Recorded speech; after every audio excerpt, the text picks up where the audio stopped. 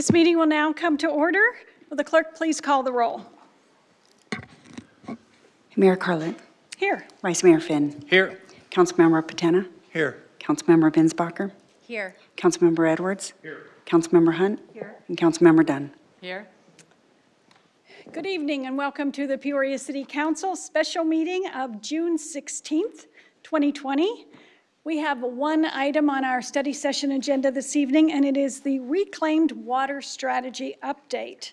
So I will turn it over to our city manager, Jeff Tyne, to kick it off. Thank you, Mayor and Council. Appreciate the opportunity to speak to you today about our reclaimed water system and our review of that water system and its trends and needs going forward in the future. Important for our residents to know that Peoria's reclaimed water system has proven to be a very important method for conserving our potable water.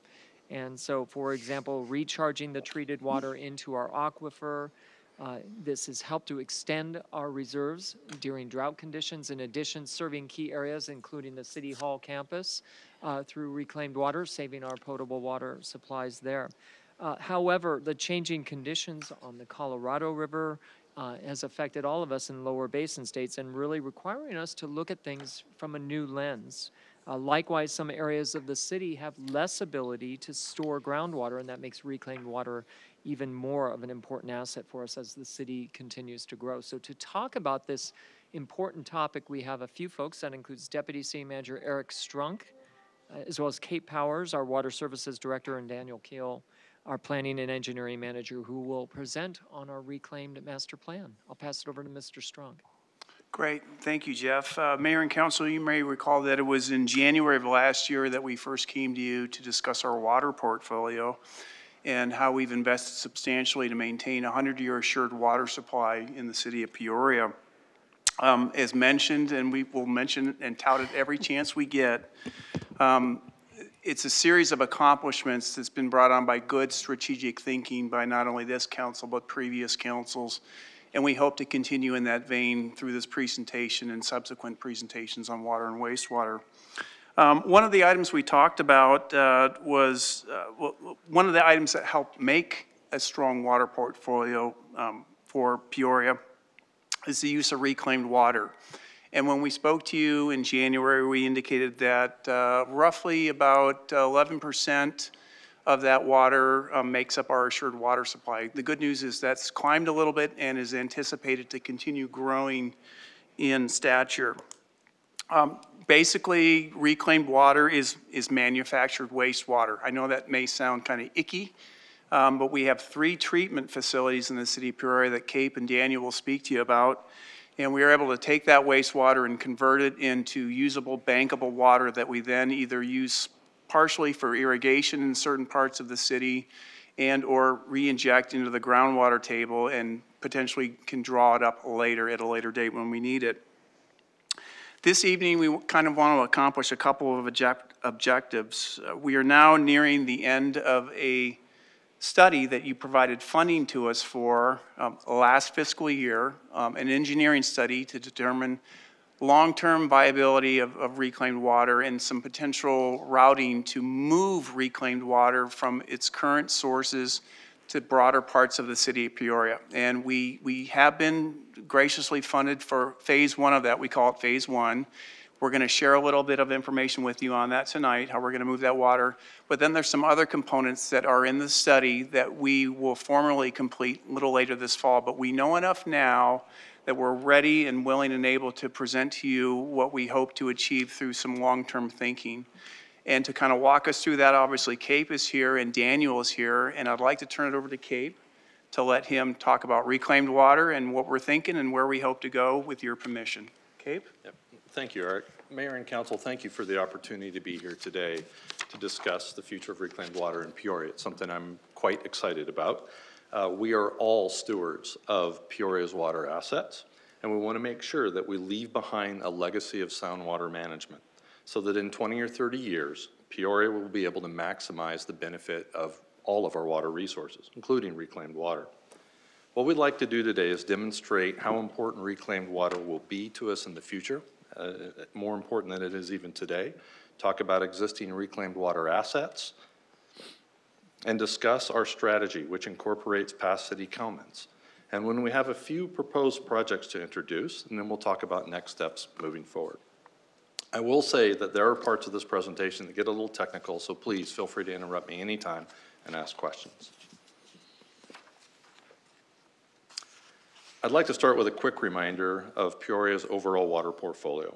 You've all likely seen a version of this slide during past presentations, and this shows the water resources that we have available to us to serve current homes and businesses, as well as customers in the future as we grow. This list is per the 2010 Arizona designation of assured water supply from the Arizona Department of Water Resources. You can see we have about 25,000 acre feet per year of Central Arizona project water, about 25,000 acre feet of SRP water, just under 8,000 acre feet of reclaimed water, 7,000 acre feet of Gila River. The subject of today's presentation is the reclaimed water portion of this list. It's important to note that the 7,899 acre feet of water listed is approximately the amount of reclaimed water we had available to us when the designation was done back in 2010. The amount of water that we have available has grown since then. It's around 11,000 acre feet. I think the important part is to realize that as we grow, the amount of reclaimed water we have available to us is going to grow as well. And this number will likely grow up to be around 25,000 acre feet of water a year. So you can see in the future it's going to play a huge part in how we service water to all of our citizens.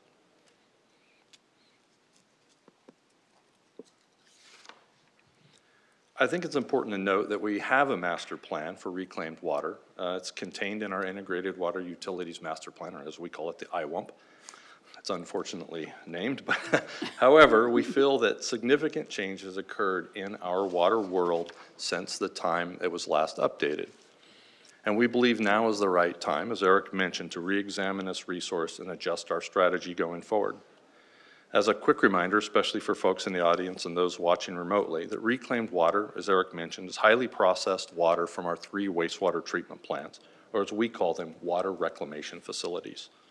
This water source is highly renewable. As long as we have residents taking showers and doing laundry, we're going to have water flowing to our plants to treat, to make, and process reclaimed water. We currently primarily use this water for landscaping. Around 1,000 acre feet a year is done for that.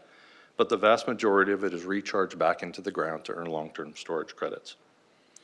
I mentioned that significant changes occurred in the water world, and much of this change is related to change in cost to perform certain items of work, especially drilling wells. There's also been a lot of technological advances, such as direct potable reuse, that makes us reconsider how we use reclaimed water or plan to use it in the future. And there's also the evolution of water policy, and we believe that the possibility of future shortages loom larger now than they have in the past. We have to consider them a little more seriously.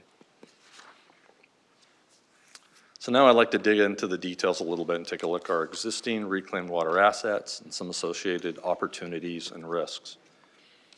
When we look at the existing system, we typically divide the city up into 3 zones that correspond to the service areas that flow to the 3 wastewater treatment plants. That's the Jomax, Beardsley, and Butler zones.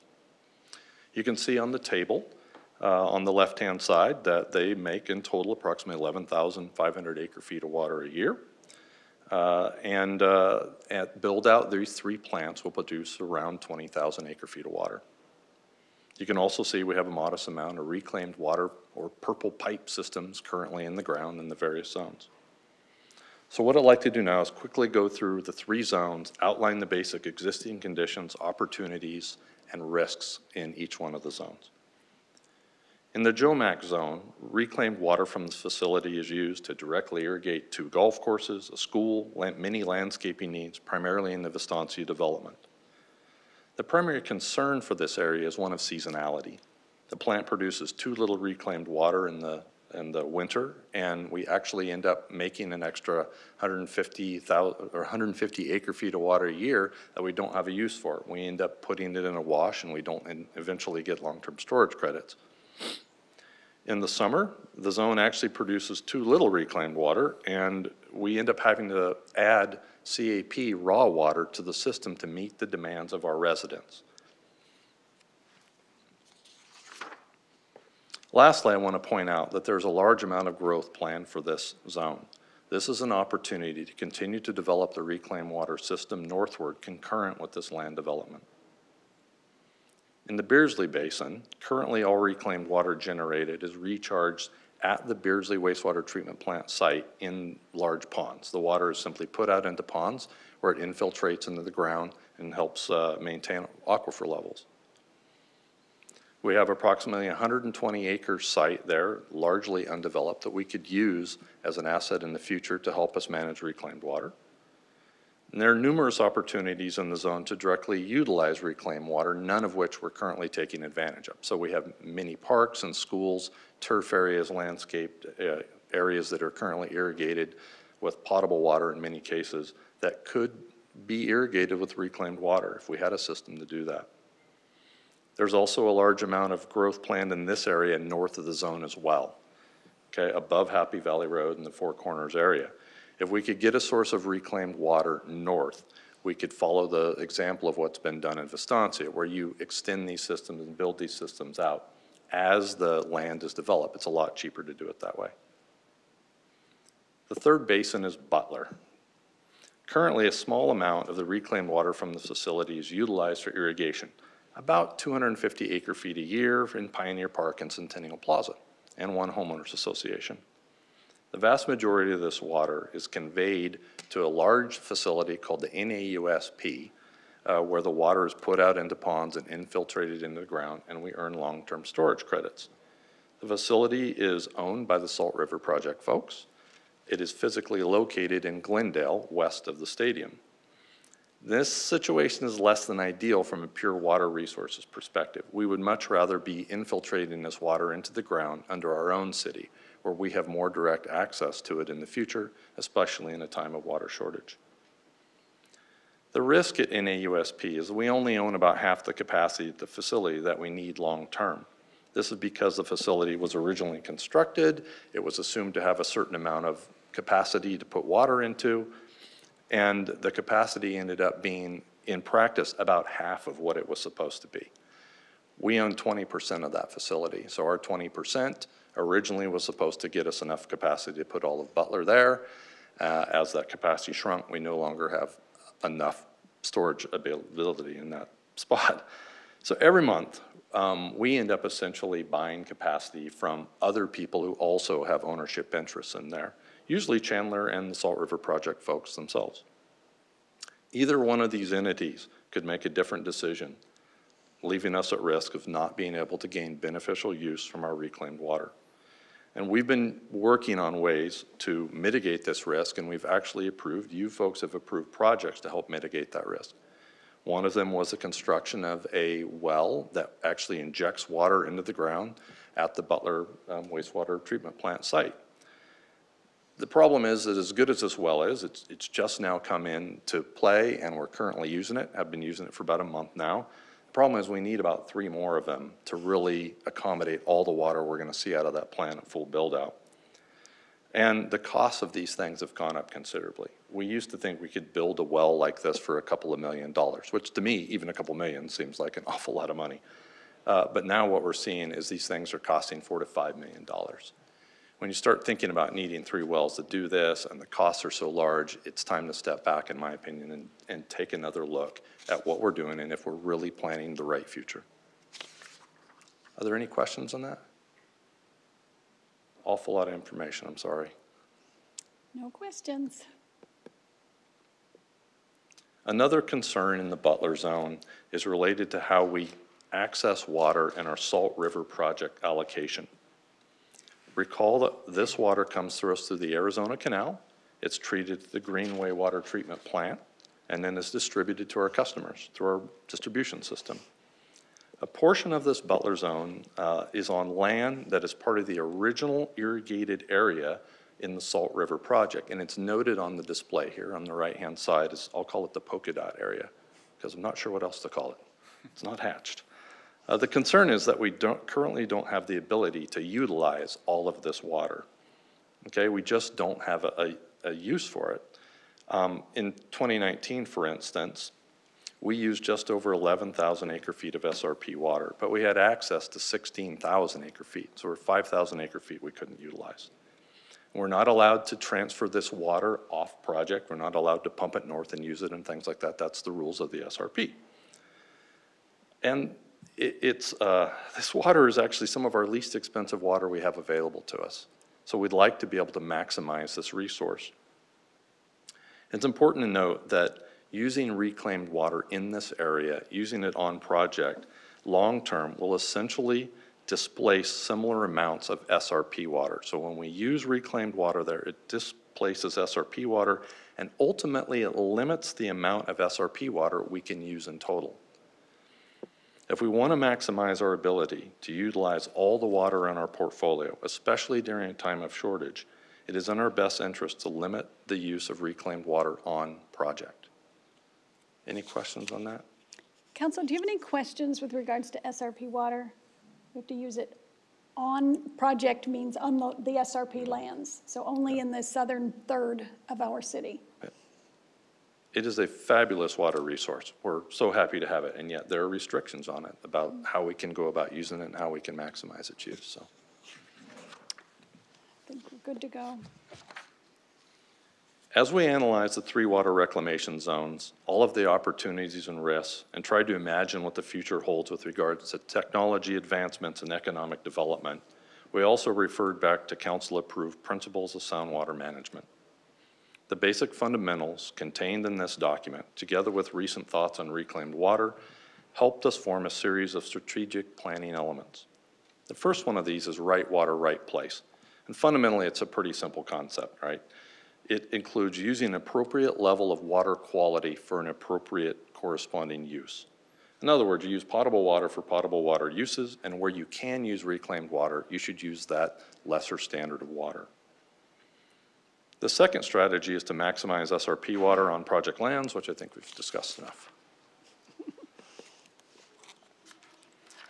The next strategy includes the idea of interconnecting our reclaimed water assets.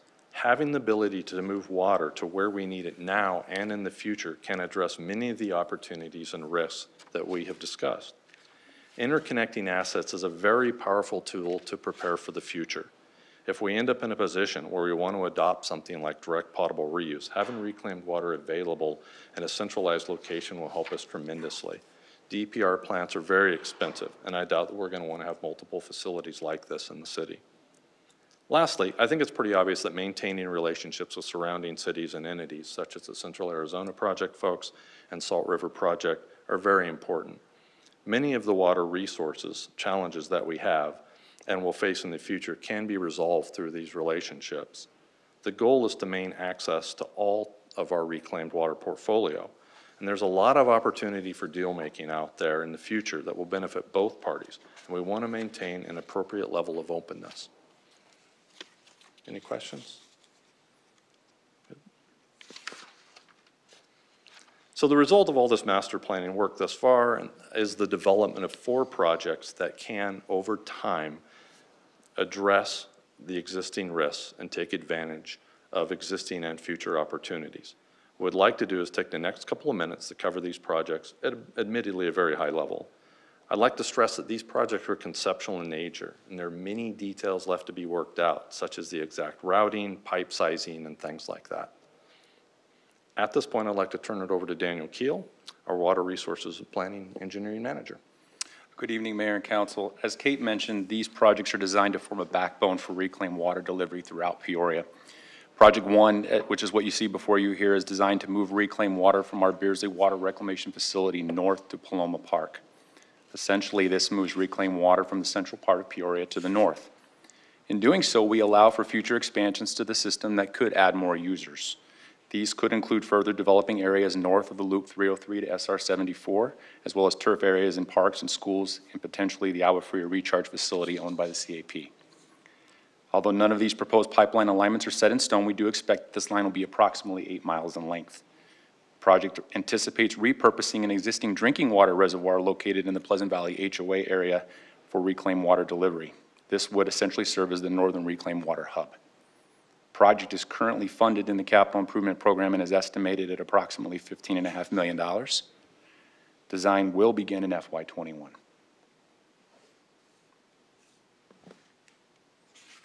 Project 2 utilizes the existing backbone created with Project 1. Kate mentioned previously that interconnecting these reclaimed water systems provides us with great flexibility in the future. Project 2 accomplishes that and allows us to move reclaimed water into and out of the Vistancia area, essentially eliminating those seasonal demand issues. There are also some great possibilities for potential reclaimed water users here, including the Vistancia Commercial Core. As stated earlier, the project is basically an extension to Project 1 and is expected to be approximately 3 miles in length. The cost for this project is estimated at $7 million, but it is not currently funded in the CIP. Project 3 shifts the focus to the southern part of the city. Kate mentioned the importance of utilizing less reclaimed water in the SRP on-project areas. We also want the ability to utilize our reclaimed water within our own city limits. In other words, not sending it to the NAUSP facility. This project would construct a large transmission main that would instead move this water to the Beardsley Water Reclamation Facility. That water could then be moved further north via the previous projects I've mentioned, or be recharged directly at the Beardsley site. Pipeline is expected to be approximately 11 miles long, and the cost is estimated at approximately $20 million. This project is also currently not funded in the CIP.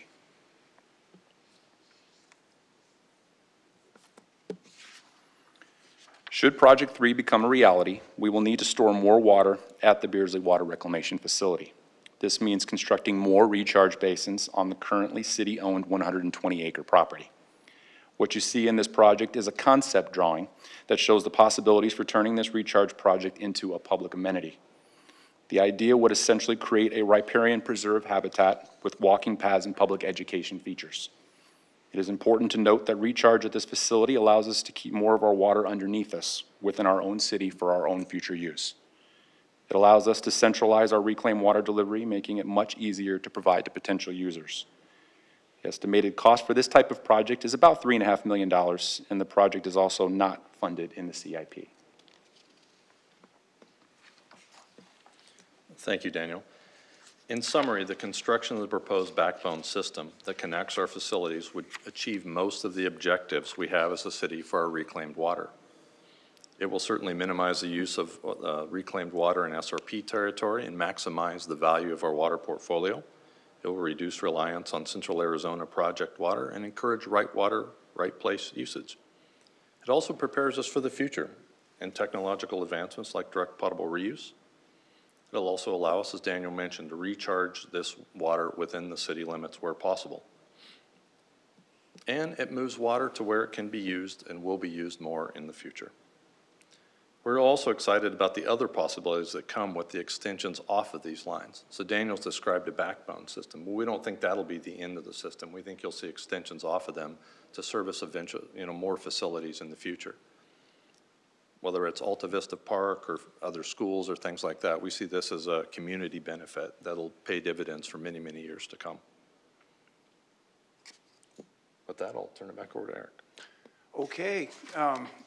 Thank you, Kate. Thank you, Daniel. I think the next steps of where we'd like to go, as indicated in the intro, there's a couple of items we're asking for this afternoon, if it's possible. One is, the good news is, the first project is funded in the CIP. It looks like we have a potential alignment, and we plan to, if council doesn't have any reservations, it's in the budget. We'd like to move forward and commence formal design work, and then touch base with you appropriately as we award contracts for construction.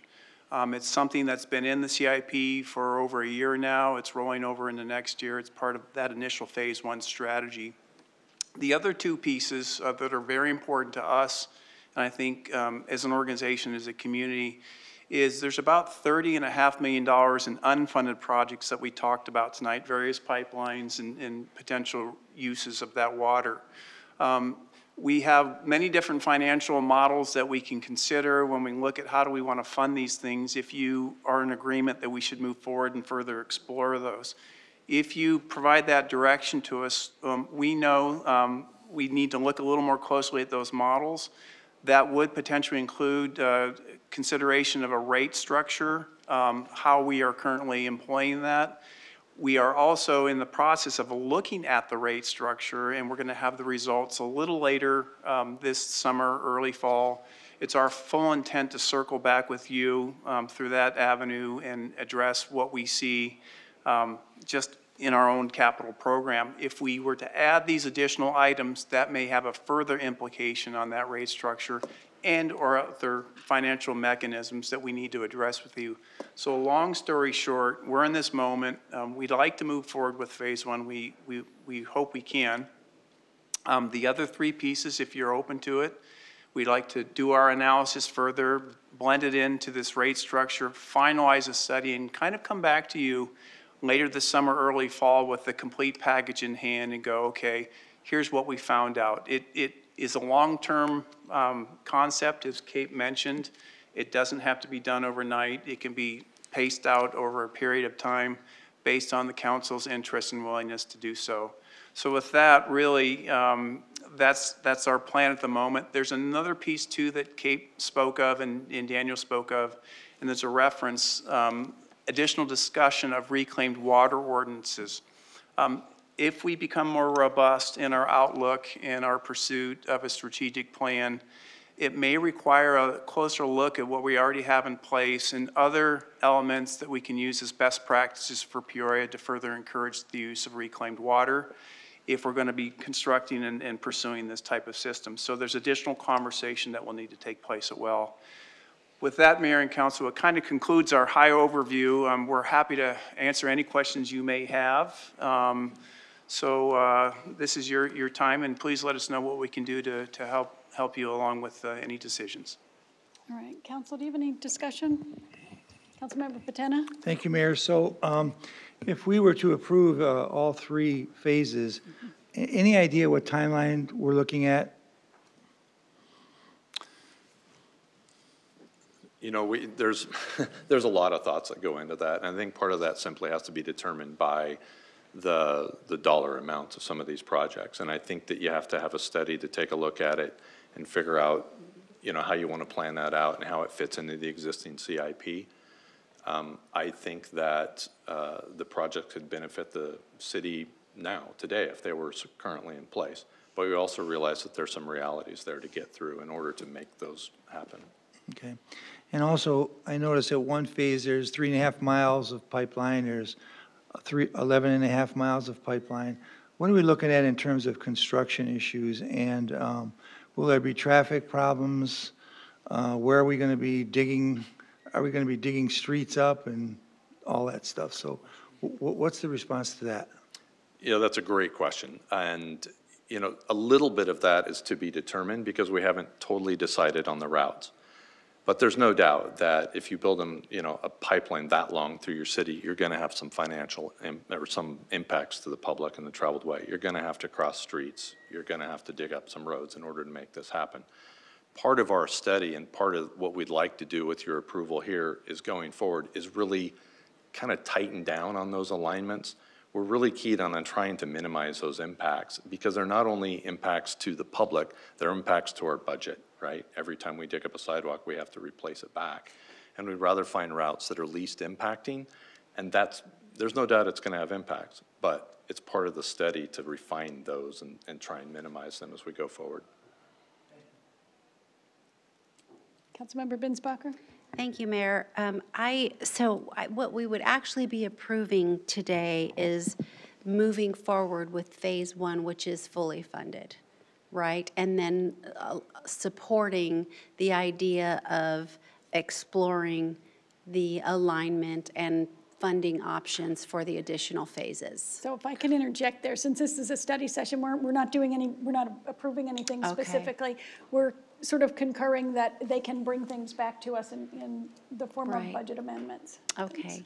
Well, I'm interested in hearing more about this, most definitely. And you mentioned when you started the presentation about, one of you did, I'm sorry, about long-term thinking. And I think this is where we are. All of this infrastructure is necessary to plan for the future of our city. And I think it is obviously very expensive, but again, it's an investment in the future of our city. The sooner we get to work on this and finding ways to get it done, I think the less of an impact we could potentially see.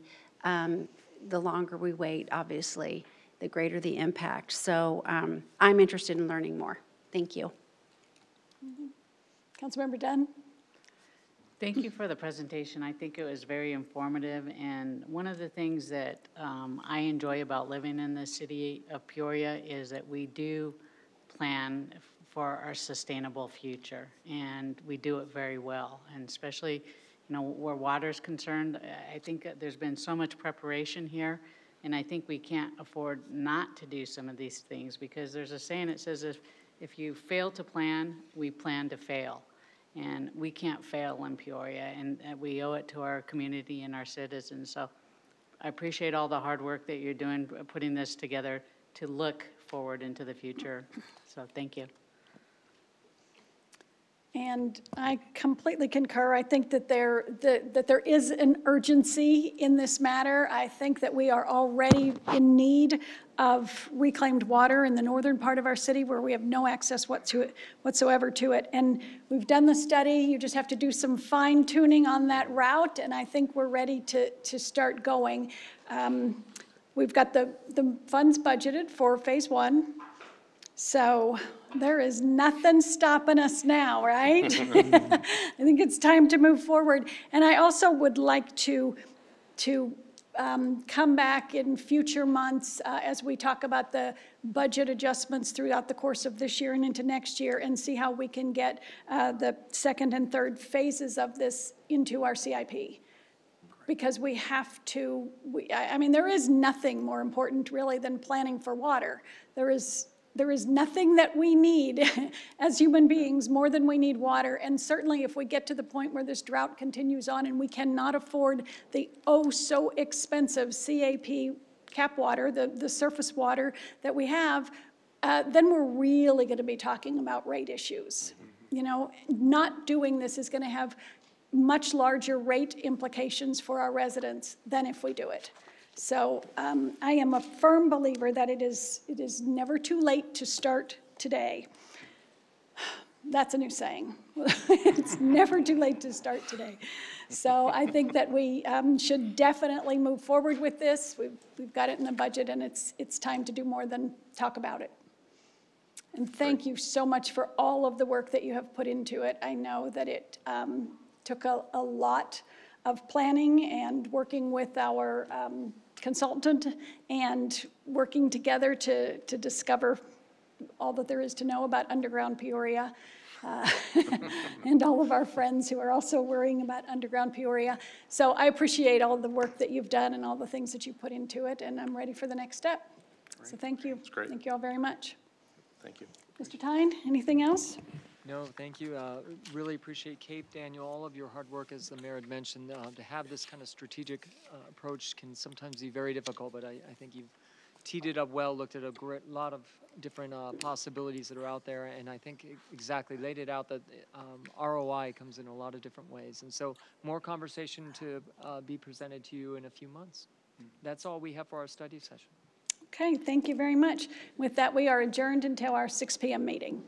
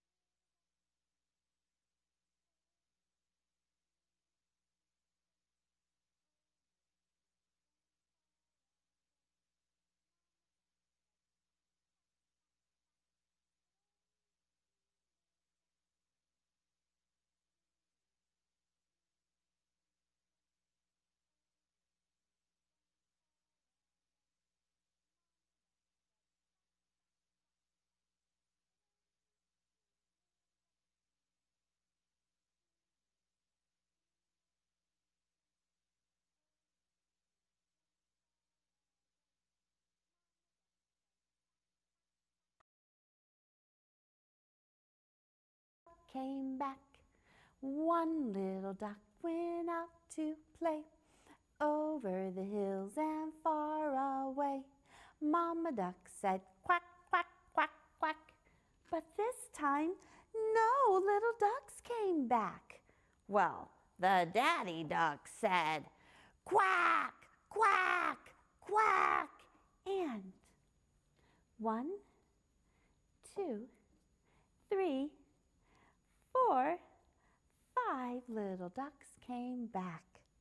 Good job, everyone. Yay! Well, that's the end of baby time. So it's time for us to say goodbye. But before we go, if you have enjoyed your baby time, please go to our website, library.peoriaaz.gov. There's a survey link there for you can tell us what you think of baby time at the Peoria Main Library. Bob, are you ready to say goodbye? All right. We wave goodbye like this. We wave goodbye like this. We clap our hands to all our friends. We wave goodbye like this. We wave goodbye like this. We wave goodbye like this. We wave goodbye to all our friends. We wave goodbye like this. Thank you for joining us for Baby Time at the Peoria Main Library.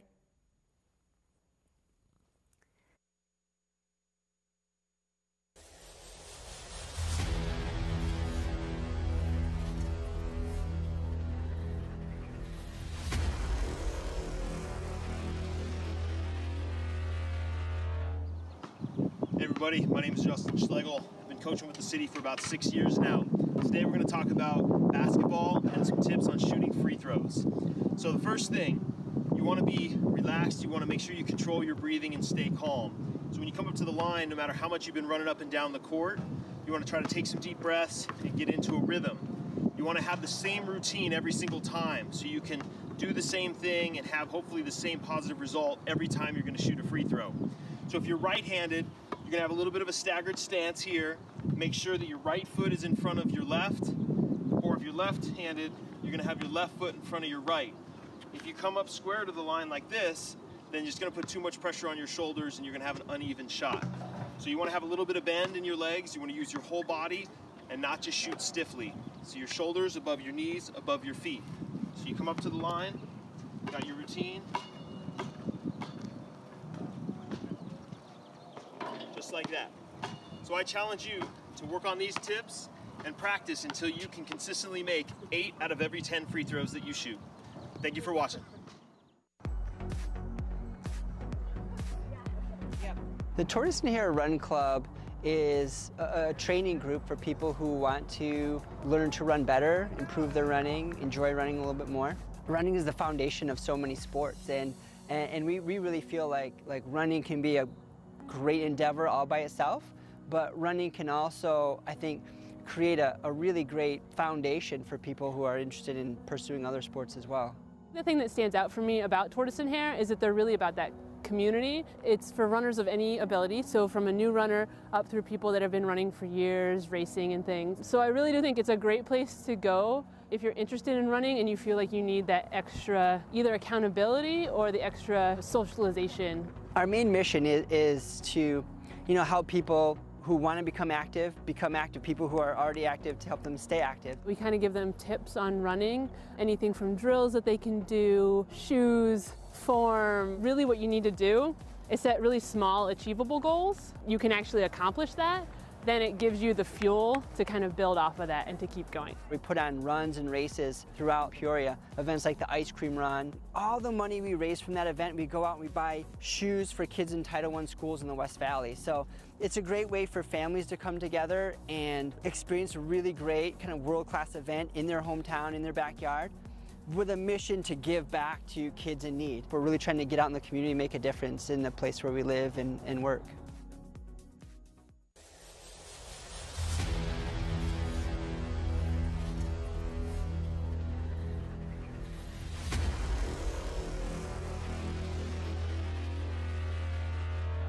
Hi, I'm Coach Jay Arthur. I've been coaching with the City of Peoria for about 20 seasons.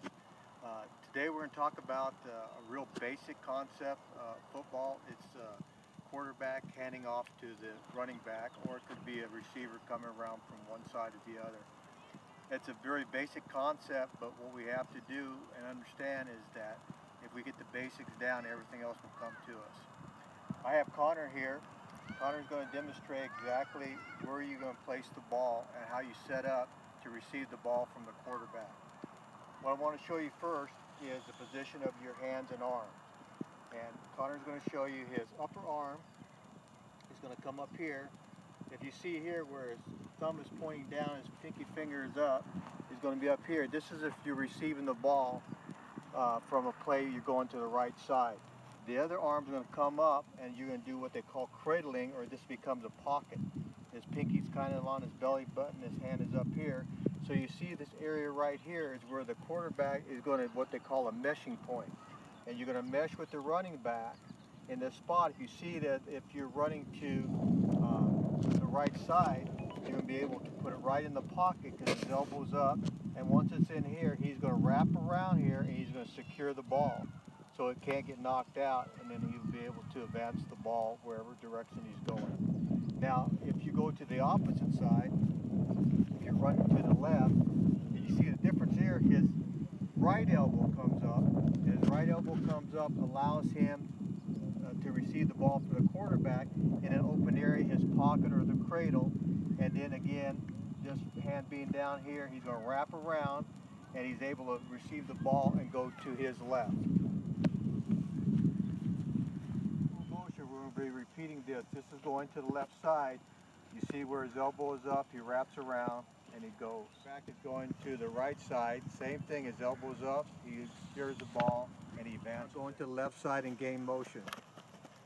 Now in game motion to the right side, he's going to receive the ball. And as a review, just to remember, you get your hands in position. If it's coming from this side, when the ball's coming in, elbow's going to be up, have an opening and put it in the pocket. Bottom deal wraps around and he secures the ball. If it's from the other side, he's going to have the opposite elbow up. Again, you're going to come in and cradle it and wrap it around. One thing we want to remember, we don't want to have him reach for the ball when the ball is running around because they're able to fumble the ball down. And the other thing you don't want to do is if your elbow is in the way and if it's not properly up and has the wrong elbow down, you can cause a fumble. So those are real basic things. We don't want to have fumbles going on. We don't want to turn the ball over, and we don't want to have the play stop because the ball's fumbled. So it's real important that you receive the ball like we taught. Basic concept, you want to make sure you start off slow, work your way into it to game speed. Hello, my name is Ray Garcia, and probably some of you know me from the Tai Chi classes at the Adult Center. And because of the current situation, I'm going to try to do some of the exercises that we normally do in class. This class is just about warm-ups for Tai Chi, but they can be used for anything. And it's very important to follow the principles, basic principles. And I'll run through them real quick here. Use your body as a structural integration, your skeleton to hold you up, but you want to be relaxed and you want to have this Chinese refer to it as the qi, energy that goes through your body. And what the main way that you can get this energy to go through your body is to loosen the joints and to relax your muscles. Relaxation is a little different in the Chinese term. It's this loosening of the muscles, but not so loose that you sag, but you have this energy and you're always aware that your muscles are kind of expanding, kind of like a balloon, not real tight, not real loose, but enough to let the flow, this energy flow through your body. So that's the main thing, and in order to achieve that, you have to follow the principles. And I like to wear this hat because now this signifies it's the Tao, which is not a religion, it's a philosophy that the Chinese have been using for thousands of years. And it's basically work with nature. So your body, you want to have your body work with gravity, and your structural alignment is very important. In order for this to occur, it improves circulation, your balance, and it strengthens your muscles. So we'll begin with, this lesson's going to be on just the warm-up exercises. We have to remember the alignment. Never lock your joints and stay relaxed. Your head, top of your head, there's an acupressure site, and you want to feel as if there's a string pulling you up from the top, and you want to kind of hang like a puppet. Now, you can't do this throughout all the warm-ups, but most of them you can, and of course, when we do the form, you'll want to keep that in mind. The legs are never locked. They're always slightly bent. Actually, all the joints are never locked. They're slightly bent. And you want to breathe through the nose. So you breathe in, and you want to feel your stomach actually expanding and contracting. And let's see. As we go through this, I'll remind myself and you of some of the other features that you have to consider, little rules that you want to follow with Tai Chi. So the first exercise is called leg loosening. And we want to stand with our feet at an angle, a nice angle, 45 degrees, heels close, not touching. And you want to sink straight down, push down on one of your legs. I'm pushing down on my left leg and letting the right leg kind of float up on toe. And then you take your knee and you rotate it. And the object here is to rotate your inguinal fold, which the Chinese refer to as the qua. And you want to rotate it, maybe 30, 40, 50 times, and just loosen this whole area up between your torso and your leg to loosen up the joints in there. So we'll do about a few, I'm not going to count them, but try to do about enough to just so you can feel that your leg is moving freely. And once you finish that, you go over to the other leg, you push down on the other leg, and you rotate the other knee, of course. Just loosen up that joint.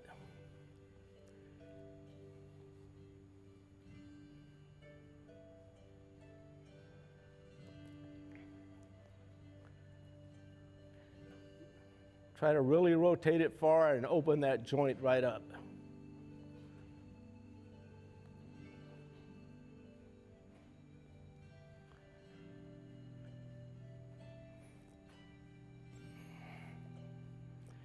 Once you have that nice and loose, both legs are nice and loose, you want to stand in what's referred to as a standing resting posture.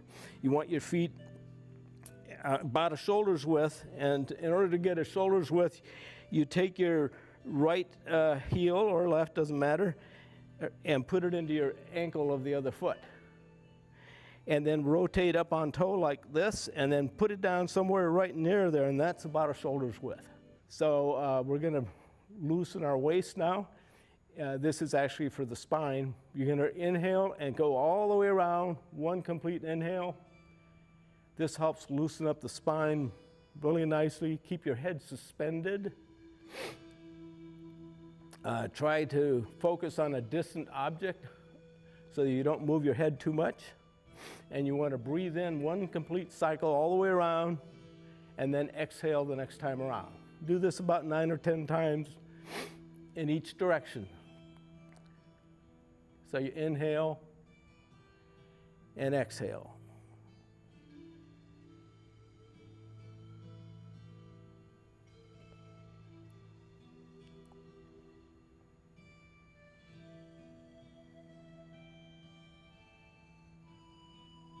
Now, when you get to the 9th one, you stop at the front and you rotate the other direction.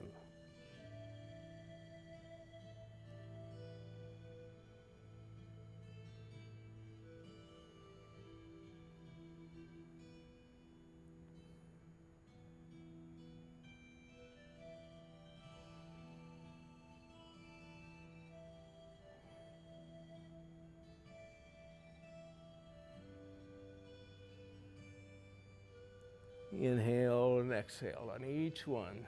One complete inhale, one complete exhale. Just do it to your breath, whatever you can breathe in and breathe out comfortably.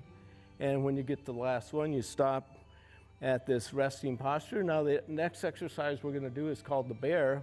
And it's actually got 3 components to it, so I'll demonstrate each one of them, and then we'll do them all at once. Now, the idea behind Tai Chi, actually in all the forms, there's just two basic principles that we use for moving the waste and sinking or transferring the weight from one foot to the other. Now, keep in mind that the feet have to remain flat on the floor. You want them even in this particular exercise. You want the weight evenly distributed on each one. We're going to start with a 50-50. Now, some of the things that we want to do is be aware that we're going to go straight down on each leg. So go straight down on each leg and push down on the foot where you're going down, and then push up so that the weight gets transferred from one foot to the other. And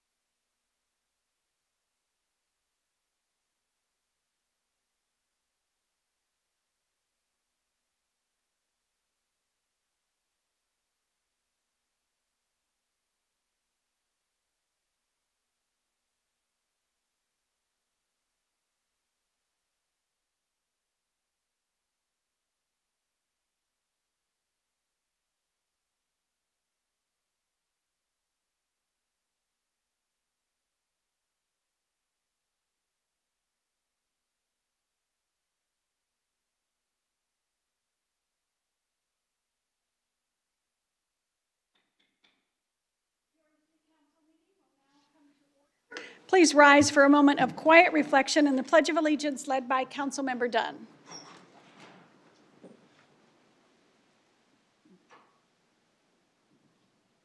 I pledge allegiance to the flag of the United States of America and to the republic for which it stands, one nation, under God, indivisible, with liberty and justice for all.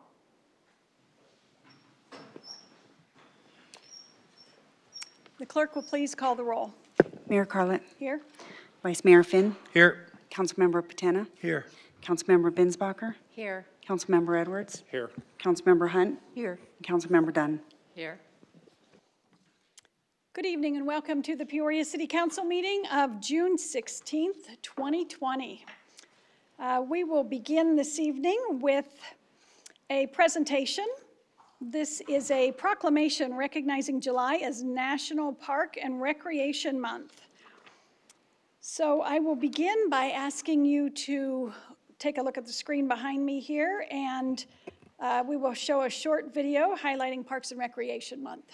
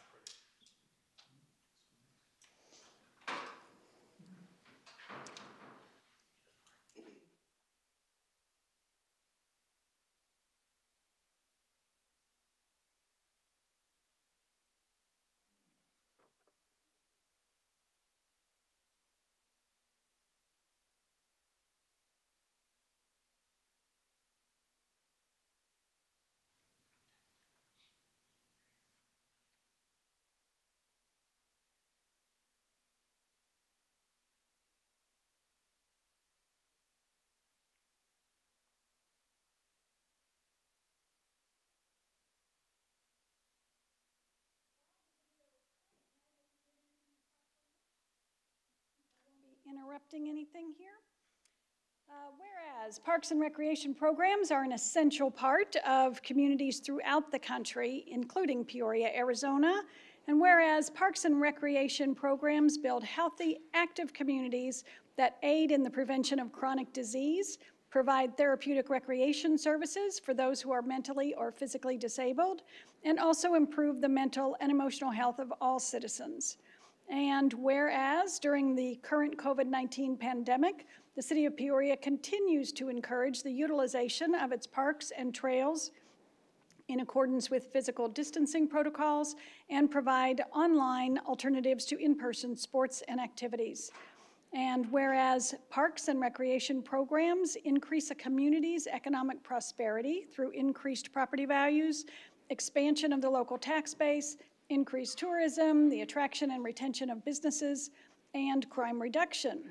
And whereas Peoria's 36 neighborhood parks, 2 community parks, 40+ miles of shared use pathways, 10 miles of mountain trails, 548 acres of mountain recreational space and recreational facilities, such as the Rio Vista Recreation Center and the Peoria Sports Complex, are vitally important. All of these contribute to establishing and maintaining healthy neighborhoods, economic prosperity, superior public services, and arts, cultural, and recreational enrichment opportunities for the well-being of our community.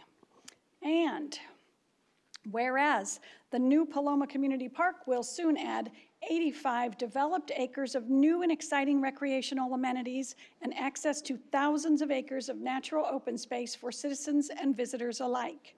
And whereas, as a CAPRA-accredited organization, the City of Peoria assures continued excellence in quality and improvement of operation, management, and service to the community. And whereas the City of Peoria, Arizona, proudly recognizes the benefits derived from its parks and recreation resources. Now, therefore, I, Kathy Carlett, Mayor of the City of Peoria, Arizona, do hereby proclaim July 2020 as Parks and Recreation Month. And with that, I would like to invite Mr. John Sefton, the Director of Parks, Recreation, and Community Facilities, to give us some remarks. I will not include whereases. You've covered them all, Mayor. Thank you so very Thank much. you so very Appreciate much. that. Wonderfully read. And as ongoing counselors, thank you very much for your continued and persistent support of Parks and Recreation Month. Regardless of the month, since 1985, Americans have celebrated July as National Parks and Recreation Month. Arizona may have been outvoted in the selecting of July as Parks and Recreation Month, but nonetheless, we shall enjoy and celebrate.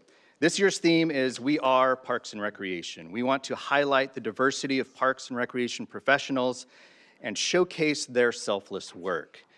In that, I'd like to recognize one of our selfless individuals. Our Parks, Recreation, Community Facilities Board President, Jerry Johnson, joins us, as always, in the audience. Jerry, thank you for being here for this special presentation. And while Parks and Recreation are core elements to our department, I also want to recognize the Neighborhood and Human Services Department for their work in the realm of recreation.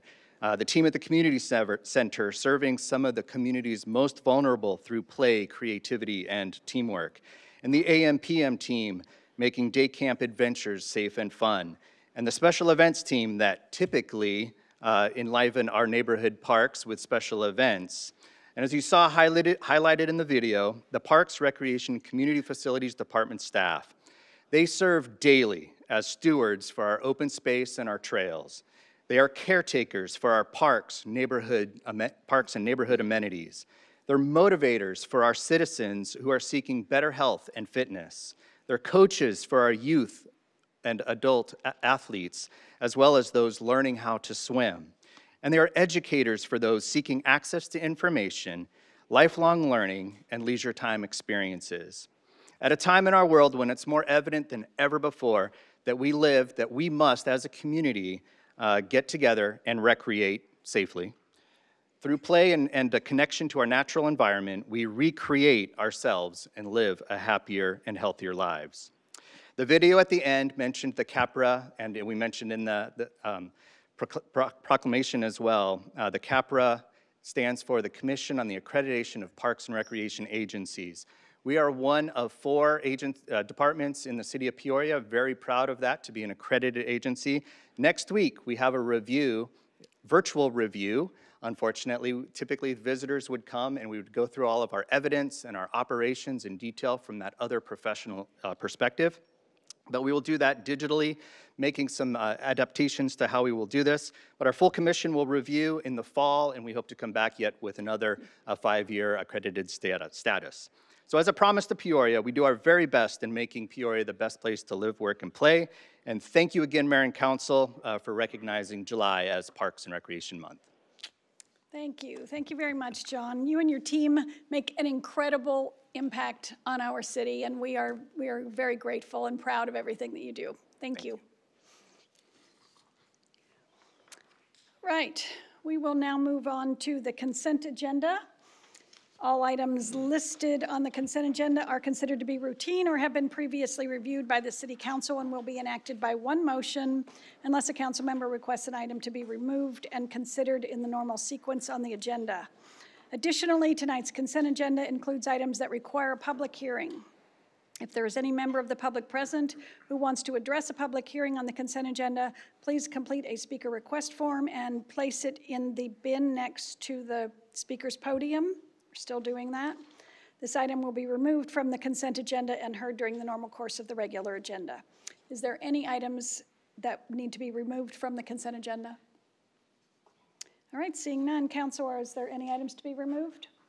Any discussion on the consent agenda? Do I have a motion? So moved. We have a motion and a second. All those in favor, please say aye. Aye. Aye. All those opposed, say nay. And it passes unanimously.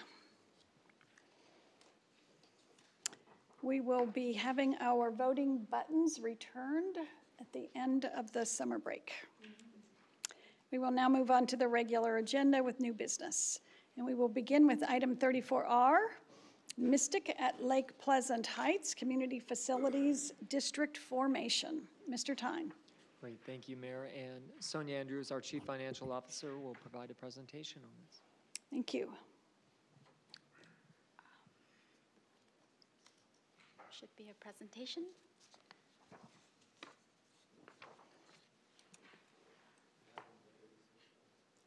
$34 and $35 are.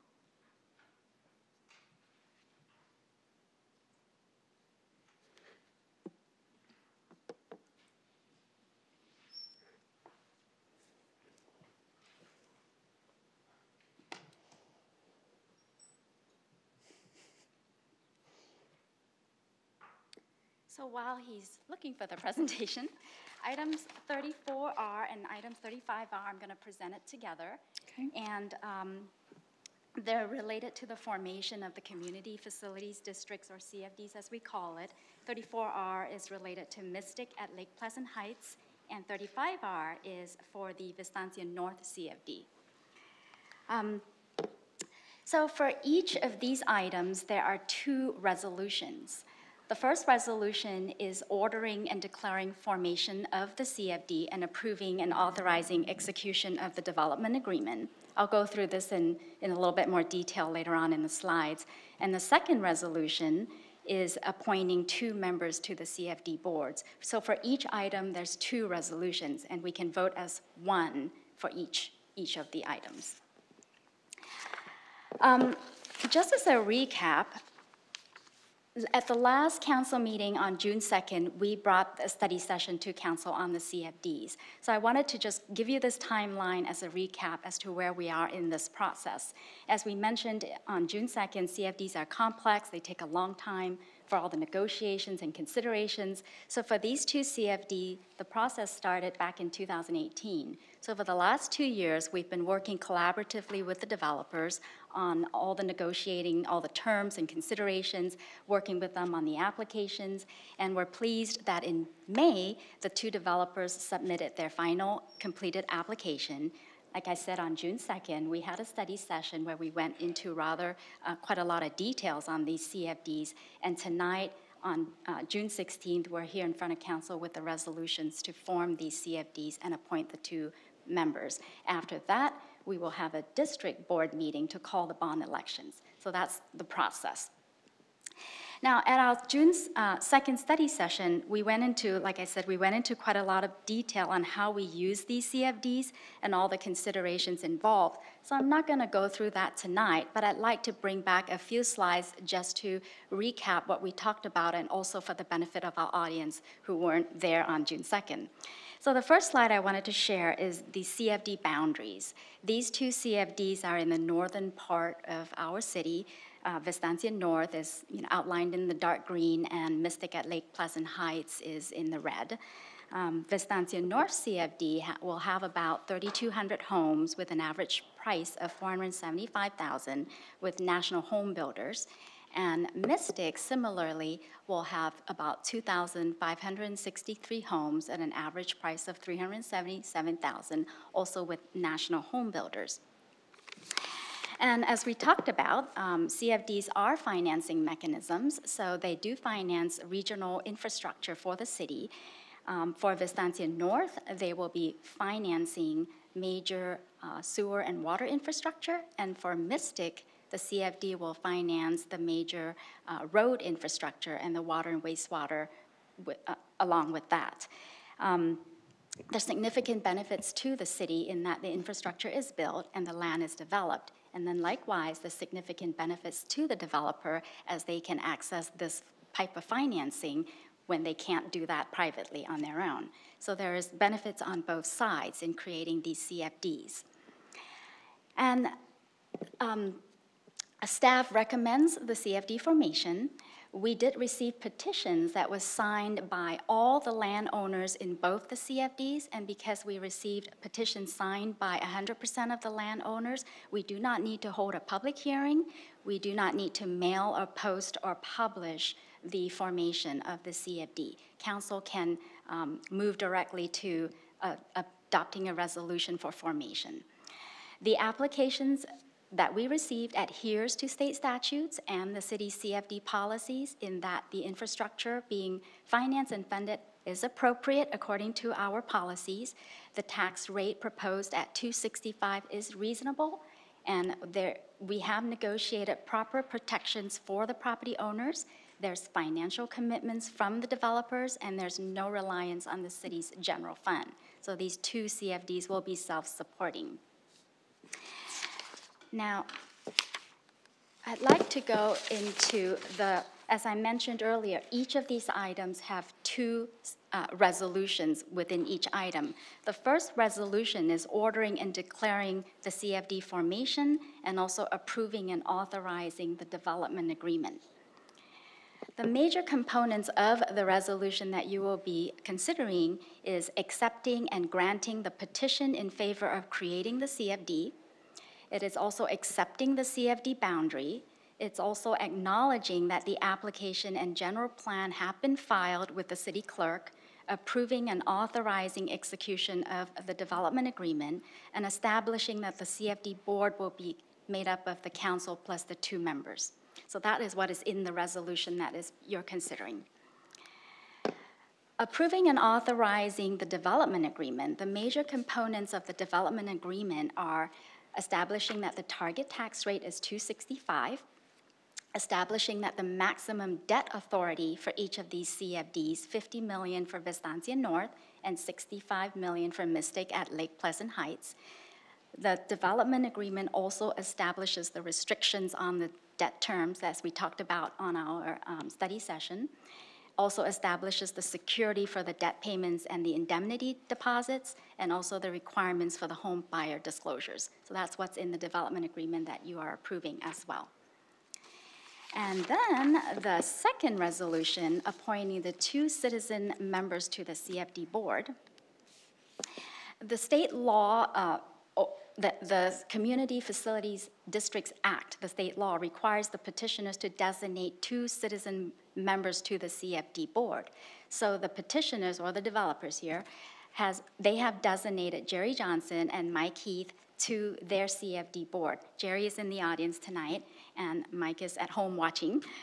The state statute requires the terms to be 6 years for each of these board members, and we will do the oath of office at our first CFD board meeting in August. So with that, I am open for questions, and again, there's 2 resolutions for each of these items, and council can do 1 vote for each item. Okay, thank you. Councilor, are there any questions or discussions on item 34 or 35R? Councilmember Binsbacher? Thank you, Mayor. I just want to clarify one thing. So you had mentioned that these 2 CFDs are self-supporting, they stand alone, and I just wanted to clarify that they're in no way affect the existing CFDs in that area. Doesn't affect the term, rate, nothing. Yes, Mayor, Councilman Binsbacher, that is absolutely correct. The formation of these CFDs will not affect the existing Vistancia CFD. The existing Vistancia CFD have a 210 tax rate. They will not, their tax rate will remain at 210, and actually their tax rate will sunset in 2026. All right, thank you.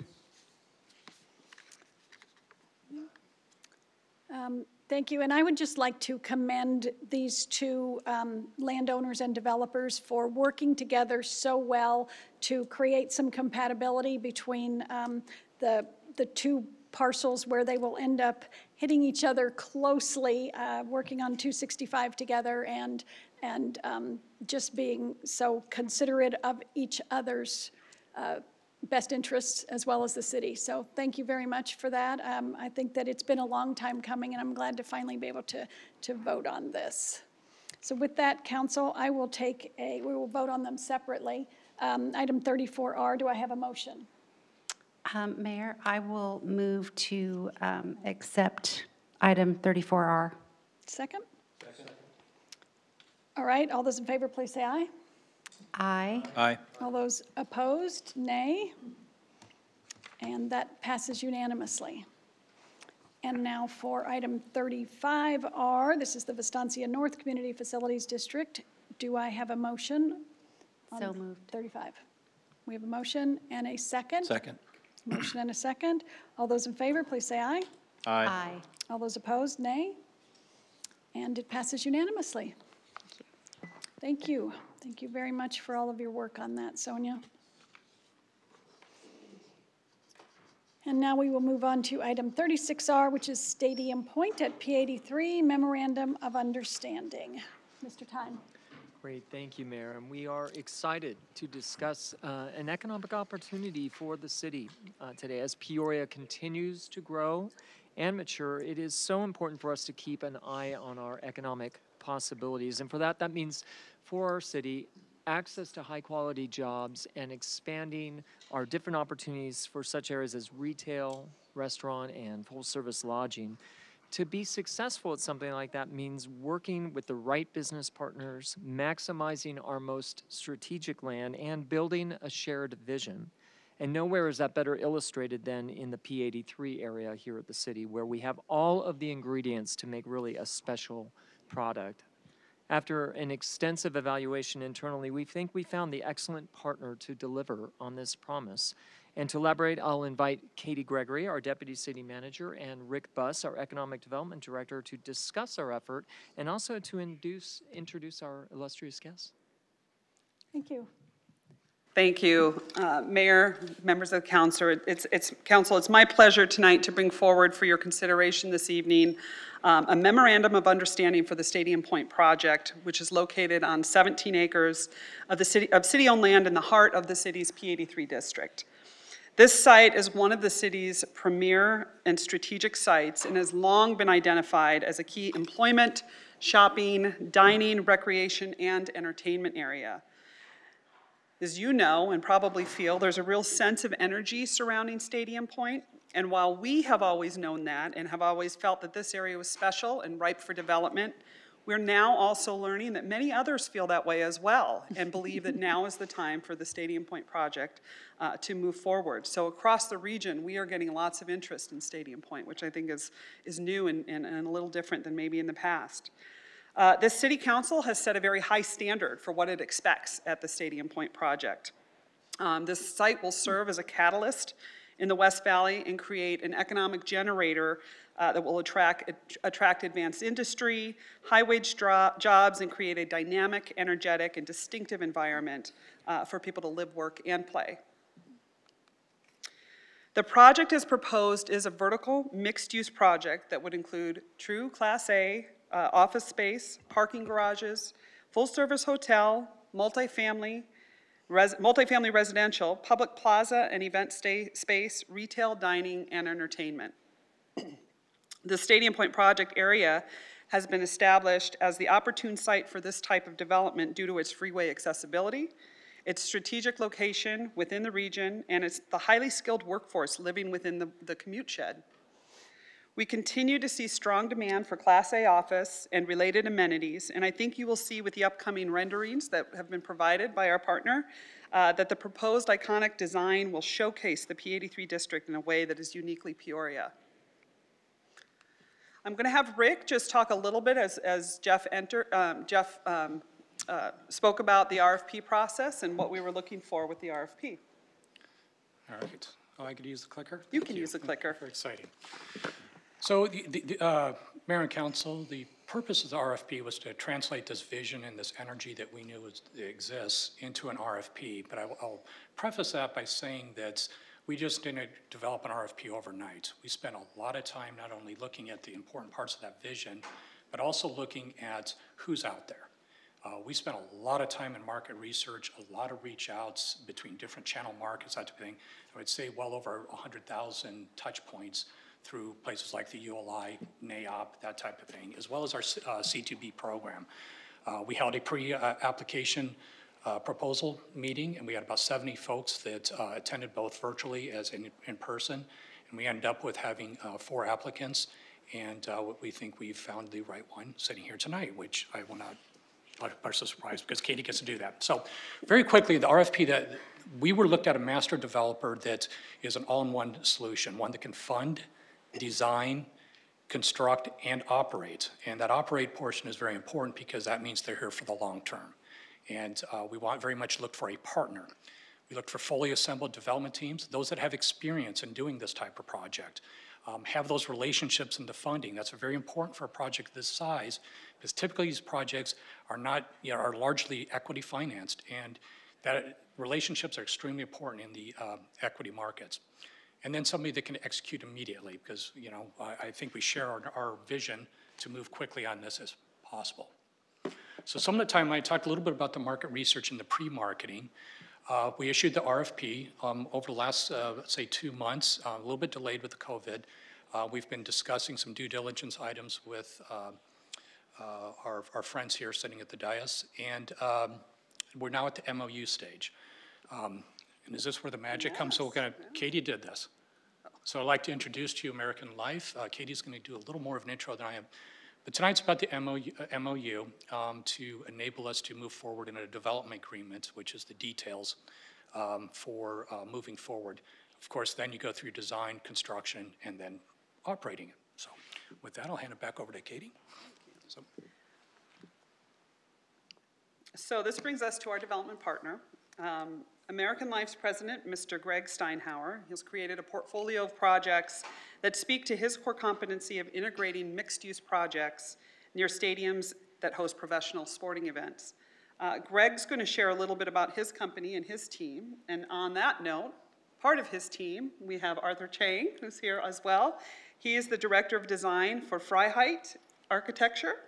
And Arthur has worked with American Life on a number of significant projects, and with his team has created a vision that incorporates the elements of the broader P83 district, and we wanted him here tonight to kind of share with you some of that vision in the design. So with that, I wanted to hand it over to to Greg, and let him talk a little bit about his team and about who American Life is. If you want to give that to Arthur, you can, or you can. All right. Thank you. Good evening, Mayor, honorable council members. Thank you for having us tonight. My name is Greg Steinhauer. I'm president of American Life. Myself and my wife Debbie behind me, we are Seattle refugees. We just spent 22 hours driving down from Seattle, and we are making Arizona our permanent residence. So we're committed here for the long run. American Life for now, we're a Seattle-based real estate developer.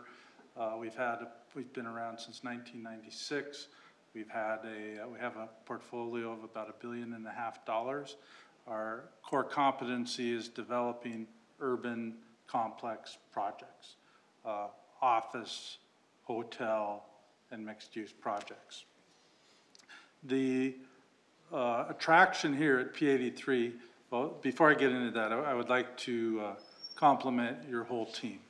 I've built in a variety of jurisdictions, and I have to tell you, from Jeff, Katie, Rick, Jen, Sonia, city attorney, they're superb, and you should be very proud of them.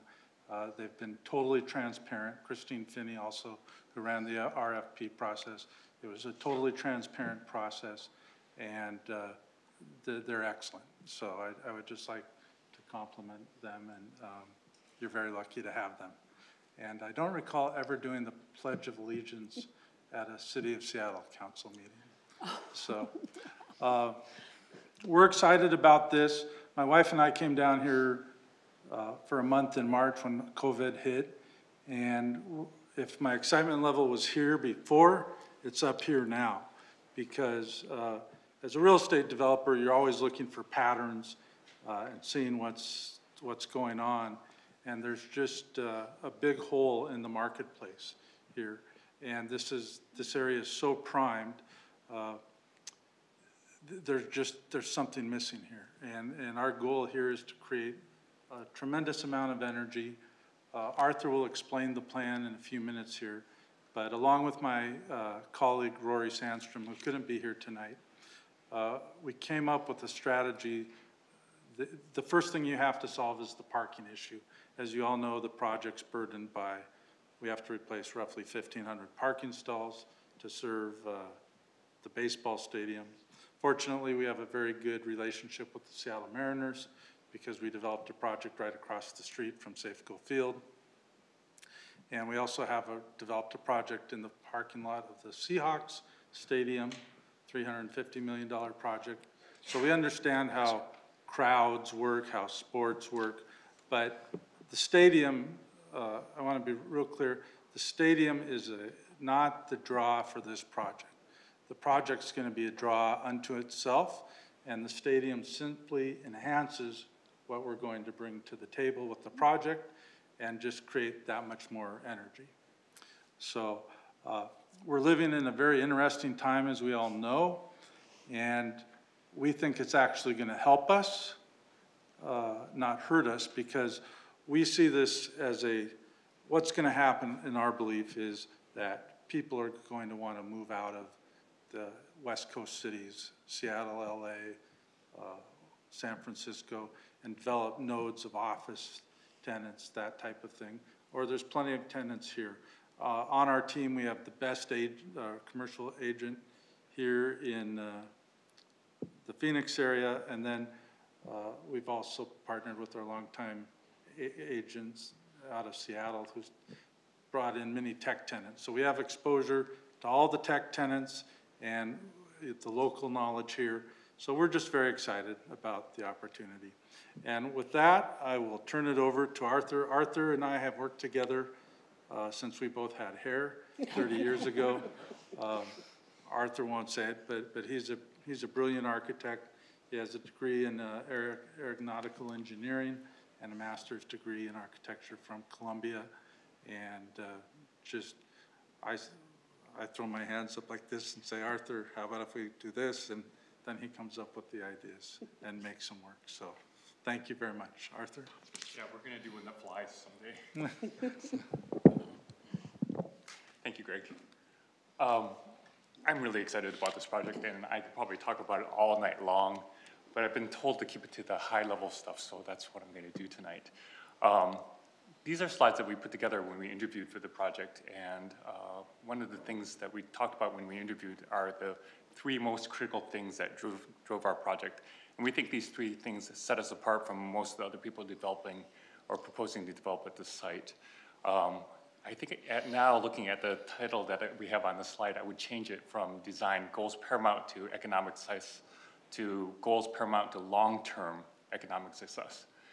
In 28 years that I've known Greg, he's always been visionary in trying to think ahead and try to plan for something that other people don't see. And we've seen it in all the projects he's done in Seattle, and this project is no different. One of the key things of the 3 points I'm going to make is that this project needs to be a catalyst for the future growth. And we're not just talking about the 17 acres that we have here. We're talking about the whole P83 district and the city of Peoria. What I'm going to share with you next is some very not exciting slides because they're sketches that I did at the very beginning of this project to get started. But I think they help tell the story of how we approach the project and what we find important.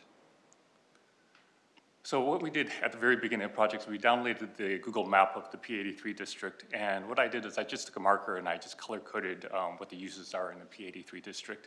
And in this diagram, basically, the yellow is retail, the pink is office, and the red is hospitality, and then you've got the sports complex in the middle. And so you can see that you guys already have a very healthy mixed-use neighborhood to start out right now. It's a really great start. The next thing we looked at is how does it circulate, and it's basically, it's an auto-oriented kind of retail along 2 major arterials. It's kind of the straightforward way to describe it. I'm sure there's some more complexities to it, but if we're just kind of look at it from really big picture, that's what we have. And then the next thing we looked at is we looked at what areas are likely to get redeveloped sometime in the future. And we don't know how far in the future these things will happen at, but things like you have a movie theater complex, and movie theaters may not be around in the near future with the way things are going. You have some dated strip retail centers. And so we don't know when that's going to get redeveloped, but we ought to look forward to the future of when it does, what we can do to set it up for the right kind of development pattern when it does happen.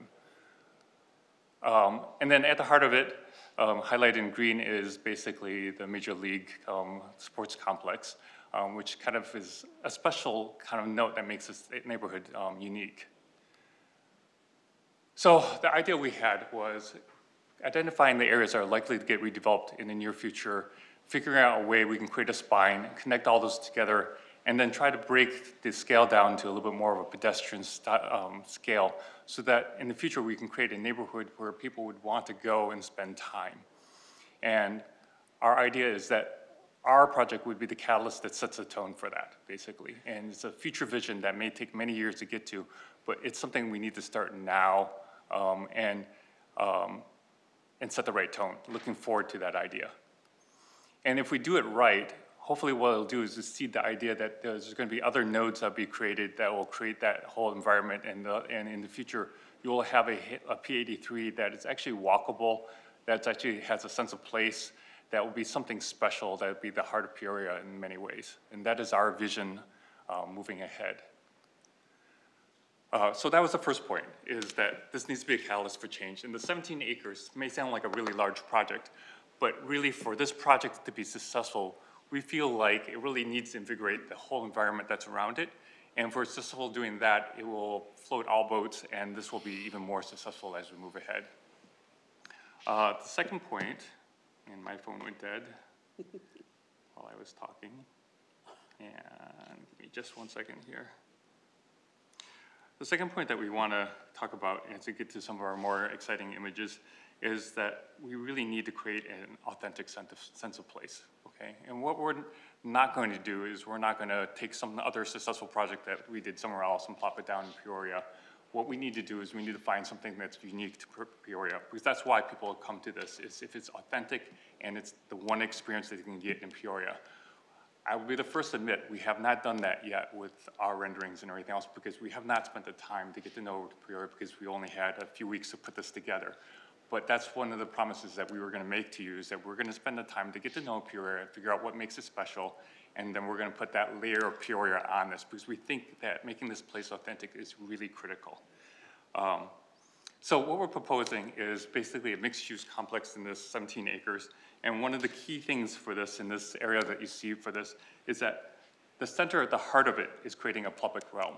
This is not a private project and everything else. This is a place where people can come and spend time and make memories, basically. That's what we want to have happen.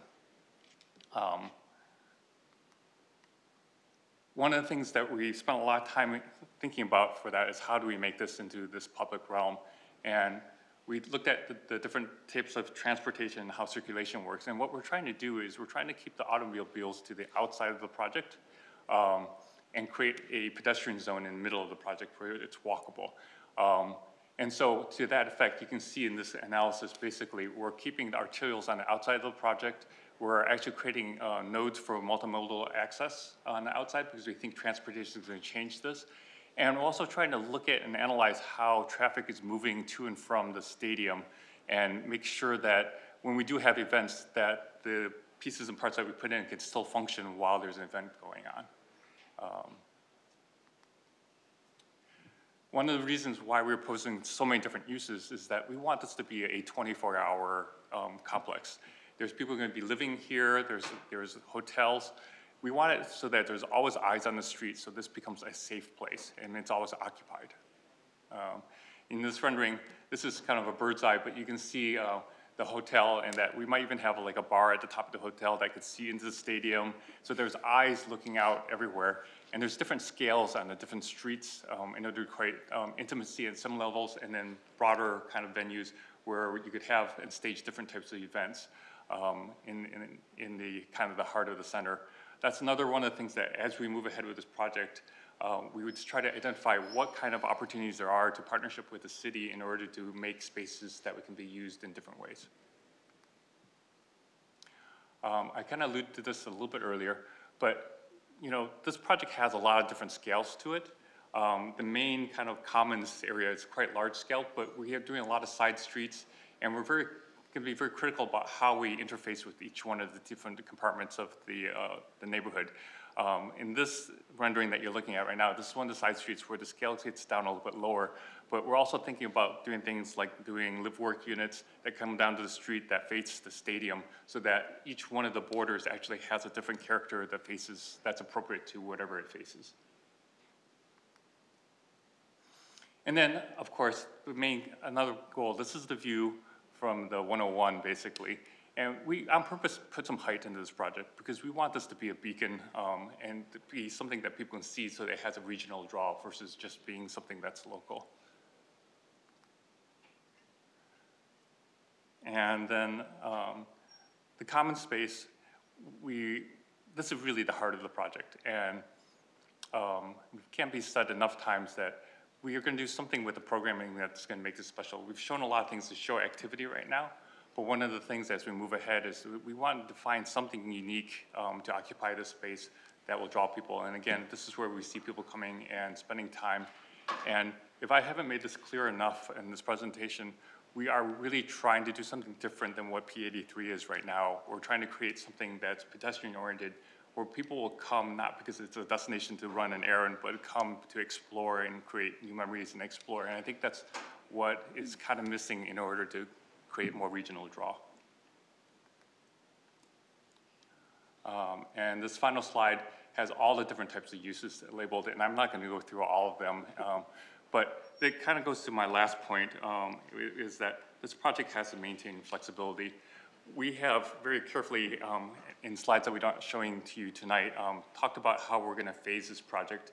And it's a very large project, and what we've done is broken it down into pieces, and this is probably going to take many years to complete. We expect course corrections to happen, things like pandemics to happen, things that will happen that we can't expect, that might change what we expect and how we build things.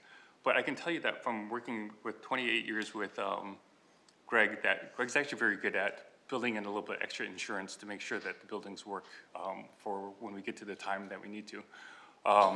In Seattle, we did this one project. It was one of our first large projects, and Greg came to me and said, hey, I'm not really sure what the future for this is. Most people were building just kind of straight office, and we actually engineered the building with a little bit larger heights, a little bit more load-bearing floors, a little bit extra redundancy for the power systems, and we actually put in an extra freight elevator.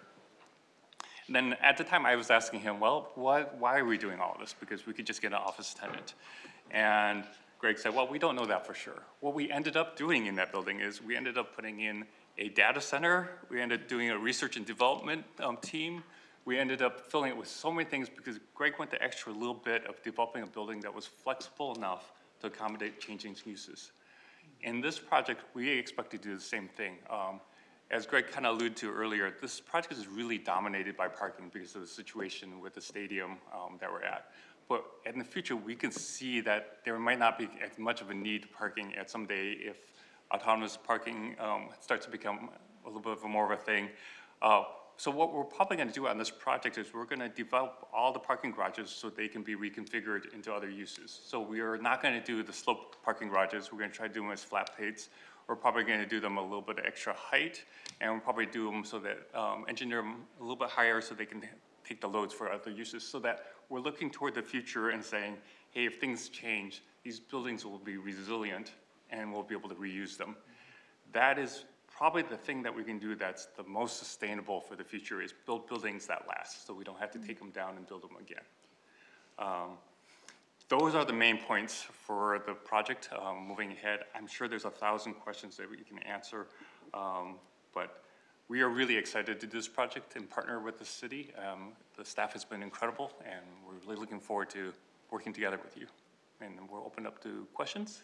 Actually, I have a couple more slides. Just want to talk about that, but I don't know if I'll pass that back to you. There we go. Okay. Thank you.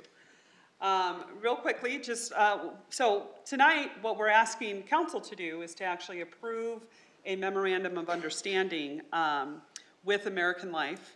The purpose of our MOU is to set kind of the go-forward direction and the general understanding that we have to form the basic terms and arrangements that we're going to have for a development agreement, which would be, if you remember on Rick's slide, is kind of the next step is to create a development agreement with American Life.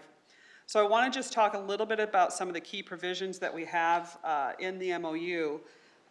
First is on land conveyance. Obviously, this is a city-owned site, so land conveyance will probably be a pretty key term as part of this, the development agreement, which would include potentially negotiated purchases or long-term leases. or a combination of purchase and lease, and then also provide some options for purchase and lease of individual pads or subdivided parcels. We would include, the city will bring the site. One of the provisions is that the city is going to bring the site to construction-ready condition. That does include moving an existing well site that is on the property. Many of you probably have seen that there. It stipulates that the city and the developer will prepare a master plan or a master development plan that addresses the project phasing, which I'll show in just a moment, and some of the infrastructure requirements that are going to be required as part of that. It considers a future collaboration on other city properties. As Arthur kind of showed, there's multiple nodes that are of interest in the P83 district area. So it will consider potential future collaboration on that if certain timelines and benchmarks are met on the existing project. And the MOU establishes timelines for the completion and approval of the site plan and associated construction documents, as well as the overall project phases and the full completion of the project. So all of those are identified in the MOU that we're asking council to consider this evening. On this slide, just to kind of discuss the phasing, we are looking at about a 4-phased project.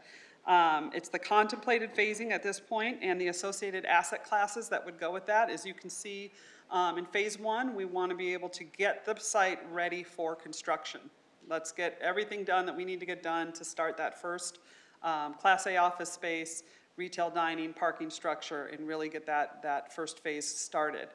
What's unique about this is that the intent is to be able to design this in a way that if at any point in any of the phases there is a gap that occurs, because we're not assuming any gap, but if one occurred, that we want each phase to stand on its own and be an important phase in the event that, for some reason we can't move to the second phase or milestones aren't met or something. So the agreement would contemplate off-ramps if we needed them, but also the phasing that we have in here. We anticipate about an 84-month completion, which is 7 years. So sometimes that's hard to hear, but projects of this size and this type are going to take time, and these phasings, every 24 months or so, getting phases going. Doesn't mean we can't overlap some phases. Sounds like Greg likes to move things along, but we're contemplating about a 7-year for full project completion. So you can see phase 3 would include the hotel, vertical multifamily, retail dining and entertainment, and phase 4 would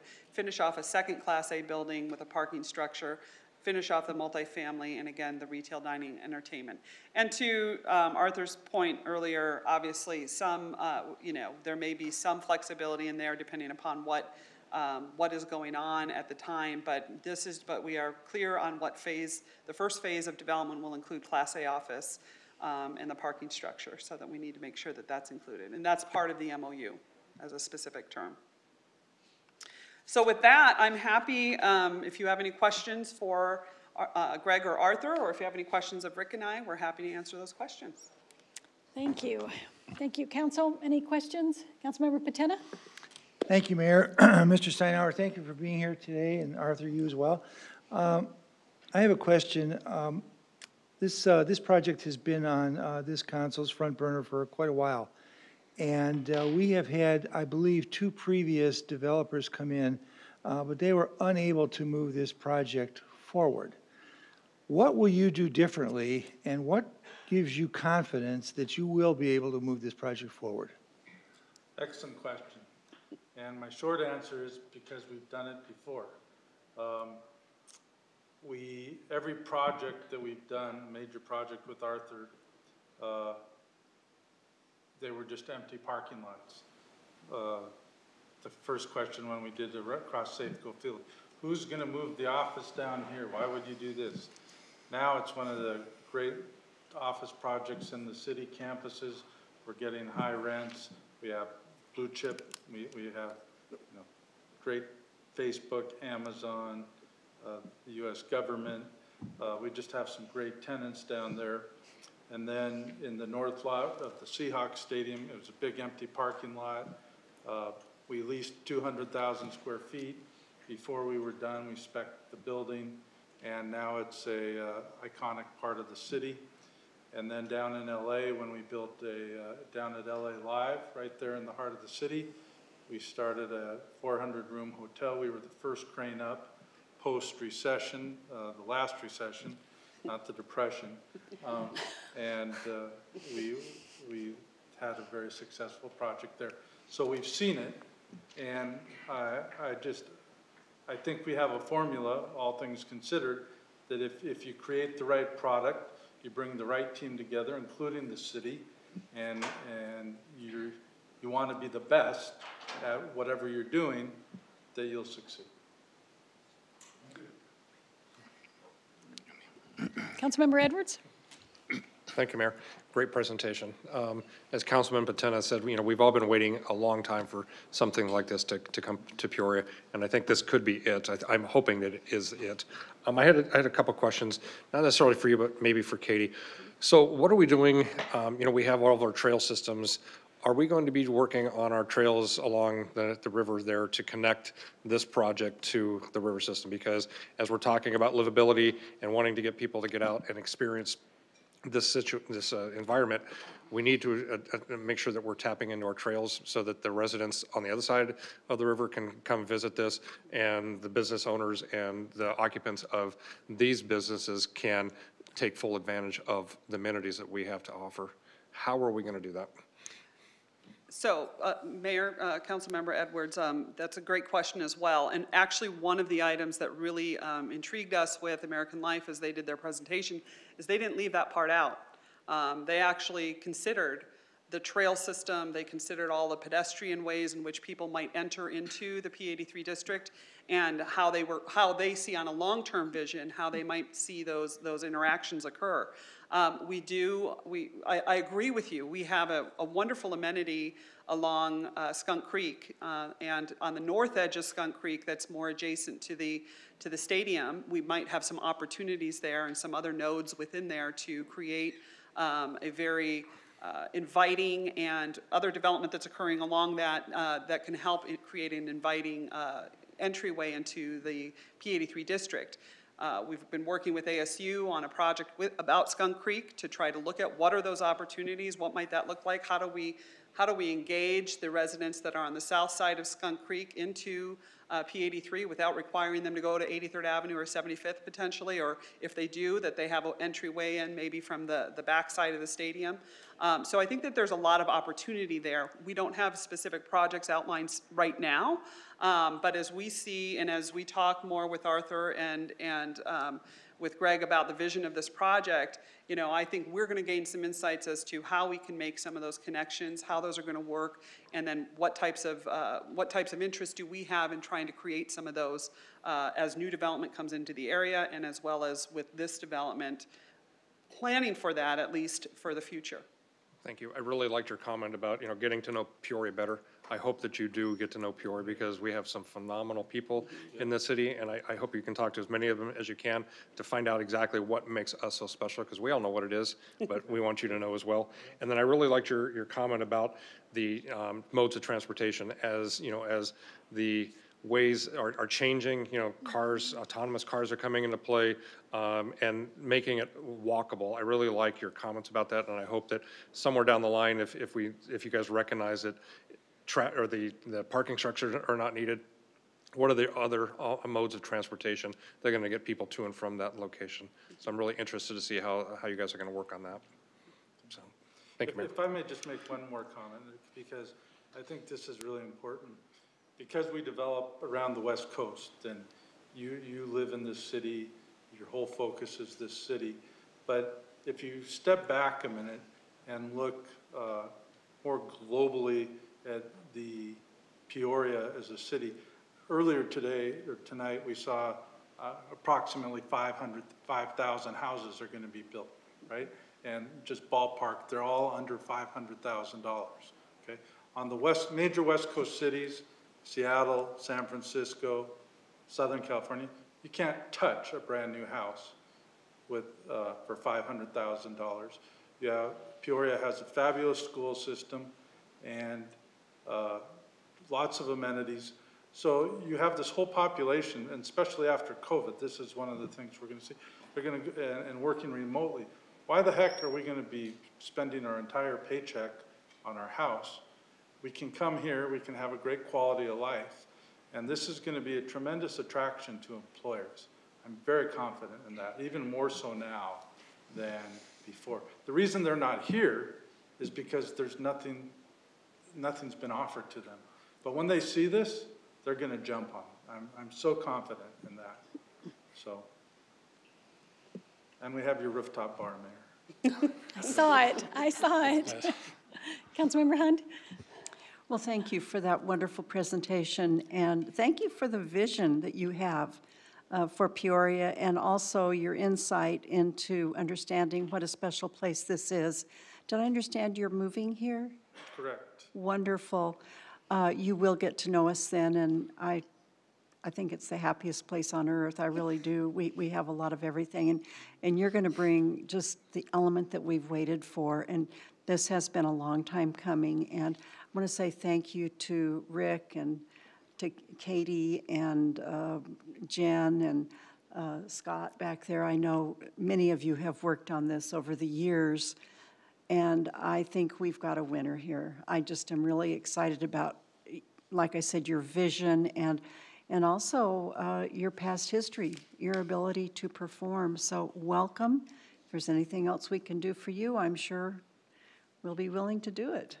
Thank you very much. And we're here with open ears, right? We've worked with your team. They've had a lot of input to this, and we just want to make it collectively the best project that we can in all of Maricopa County. That's really our goal. So. Councilmember Binsbacher? Thank you, Mayor. Thank you for the presentation. Welcome to Peoria. I don't think you will regret this decision. Finding the right partner for this area, for this development, is long overdue, and I concur with the thoughts that the other council members have expressed. You had mentioned, not about why they haven't come. I think a big reason why they haven't come is, we just haven't had the right development in place. But Class A office space is absolutely key for what we want to build for our city moving forward. That is going to be key. So I love that that is in the first phase of this project. I think that's really important. I also really appreciate the fact that you're talking about a long-term sustainable project that we can grow into, and the potential of what can happen with these structures in the surrounding area, and that's just a very realistic approach to this. I can't stress enough how eyes and ears will be on us, all of us, as we move forward with this because of what we've been through in the past. So I am really excited about everything that you're sharing here and look forward to more conversation and lots of questions and all of that. A quick question for you, Katie. So today we're looking at the MOU. Will the development agreement come before us in Absolutely. Okay. Yeah, any development agreement would have to come before the One step council for towards. approval, and we are targeting sometime before the end of the calendar year to have a development agreement in place. Still have some work to do, lots of infrastructure associated with this project, clearly lots of assets and some complexity that we need to work through, but we do plan to have a development agreement before this council, before the end of the year. Great, thank you. If I can add, Mayor and Council Member, that doesn't mean we're waiting to have the development agreement to move forward. So we're already working on pitch decks to do co-marketing. The Class A office space, as you know, I'm a big fan of that. In the last 18 months through GPAC, we've had 941,000 square feet requested. And in this time, people are saying, well, hey, is that slowed down? In the last 3 weeks, we've had 250,000 and 170,000. So the demand continues.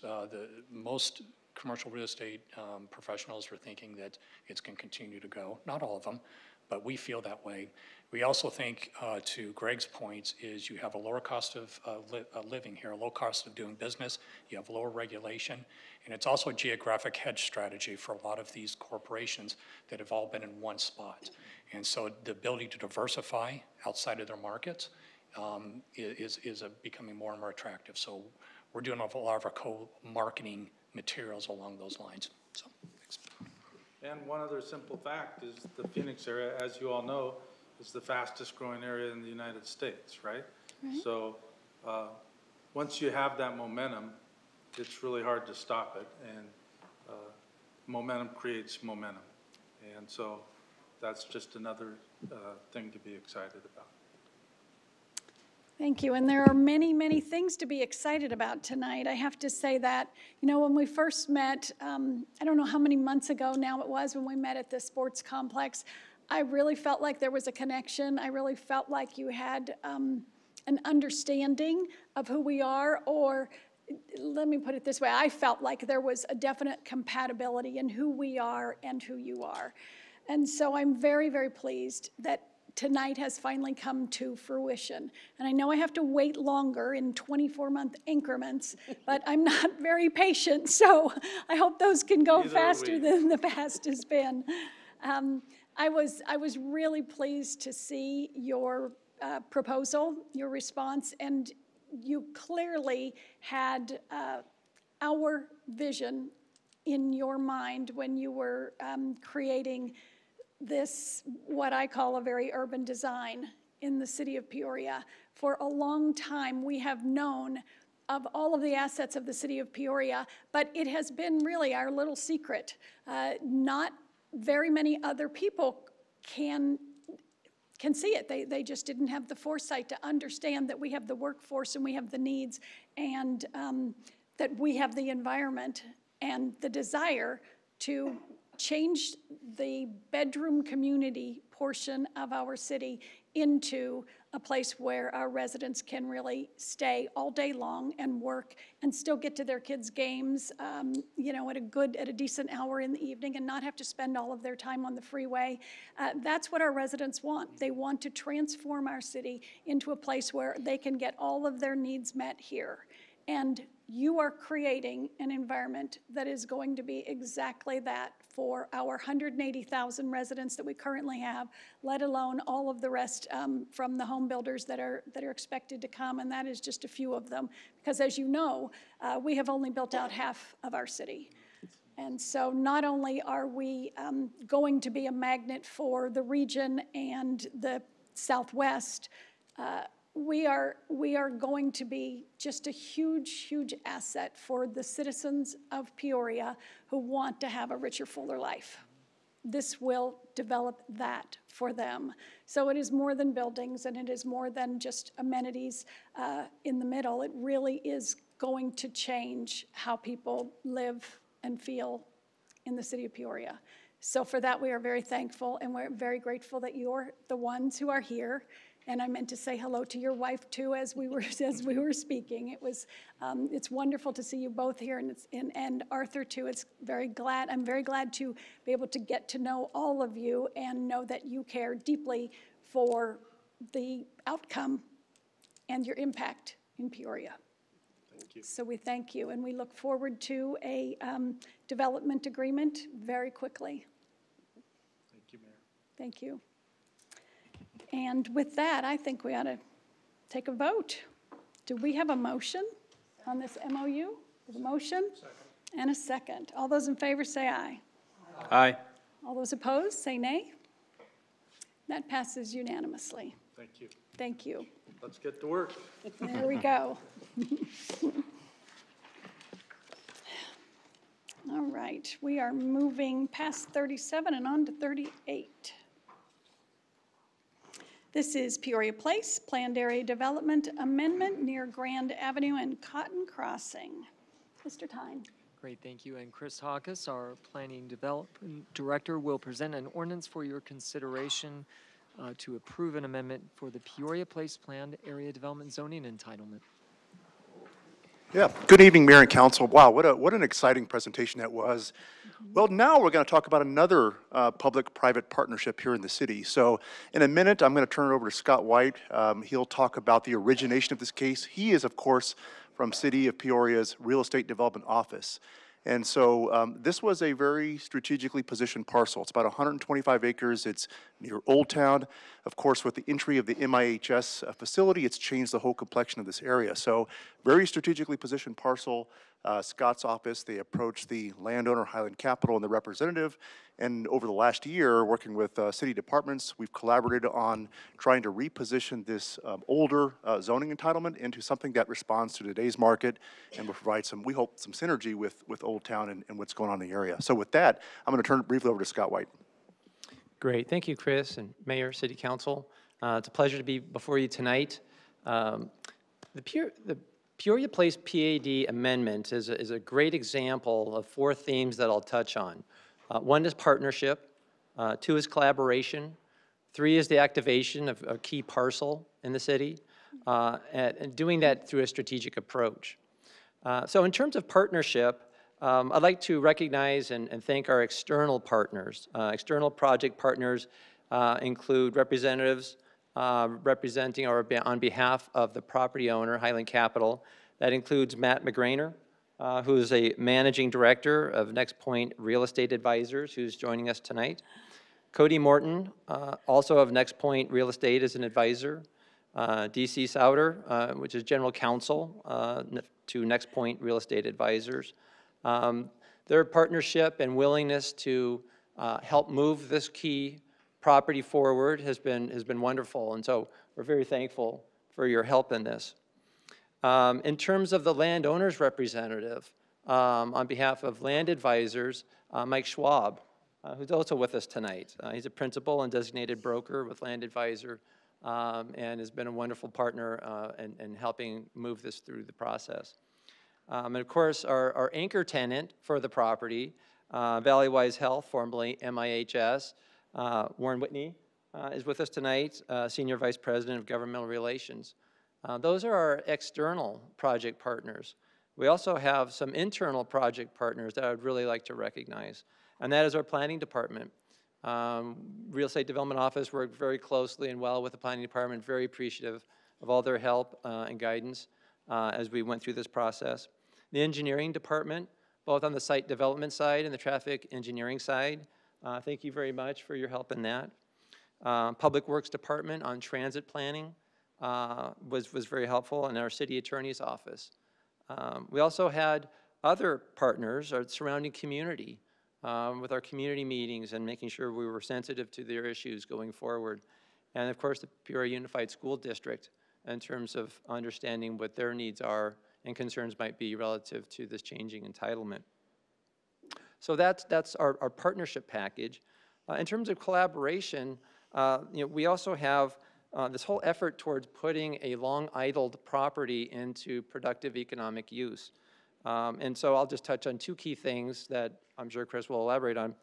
The redistribution of land uses within the existing entitlement was very important. The existing entitlement has about 80% of the entitlement in multifamily housing. We felt that this property could definitely support employment-generating uses, such as medical office, such as commercial, such as retail, and industrial. So the redistribution of land uses was very important, as well as updating the development standards and the circulation so that we could meet the high-quality standards and the goals of development set by the City Council. Chris, as the prior slide might suggest, we also have in the Real Estate Development Office a full team. Decker, Parrish, Sabatini is a full-service planning firm. Kimley Horn is a full-service civil engineering firm. So we can originate various documents and help towards activating these properties, the strategic properties throughout the city. So as the next slide will show, there was quite the work plan for us to get going on to get to tonight. Negotiating with the property owner to move towards development. As we know, it's been long idled, but happy to say after a 3-year journey, we're now moving forward with a positive development. Creating a development program for the site was really the first thing, and that started in 2017. Attracting the anchor tenant, now Valleywise, then MIHS, was hugely important for the site. Confirming all the industrial and commercial office market data, creating conceptual land use plans, and negotiating land use plans and land use matrices, initiating the PAD amendment, creating density models and site plans, and finally submitting the draft, the community meeting, resubmitting, and now finally Planning Commission earlier this month, and now before you tonight. So it's been a long journey, but I think we're finally almost there. And so I just want to thank our partners for the collaboration and look forward to new development coming to Southern Peoria. So with that, let me turn it back over to Chris, who will talk about the planning side. Great. Well, thank you, Scott. That was a great introduction. So now what we'll do is just take a little closer look at the property and the proposed entitlement. Again, this is an amendment to the existing PAD zoning for Peoria Place that's been in place since 2006. The site's identified in yellow on the screen, 125 acres in size. Contextually to the Grand Avenue is the northern boundary of it. North of Grand Avenue, of course, is the Super Walmart. There are some outlying neighborhoods and then Santa Fe Elementary School. To the south of the site is, well, it says Madison Estates, but I believe it's signed as Pinecrest. I believe that's a neighborhood. And then Roundtree Ranch is also to the south of it. Along the southern and eastern portion along Grand Avenue, there are some light industrial, manufacturing, and warehouse uses. And then west of the site, of course, is the Peoria City Hall.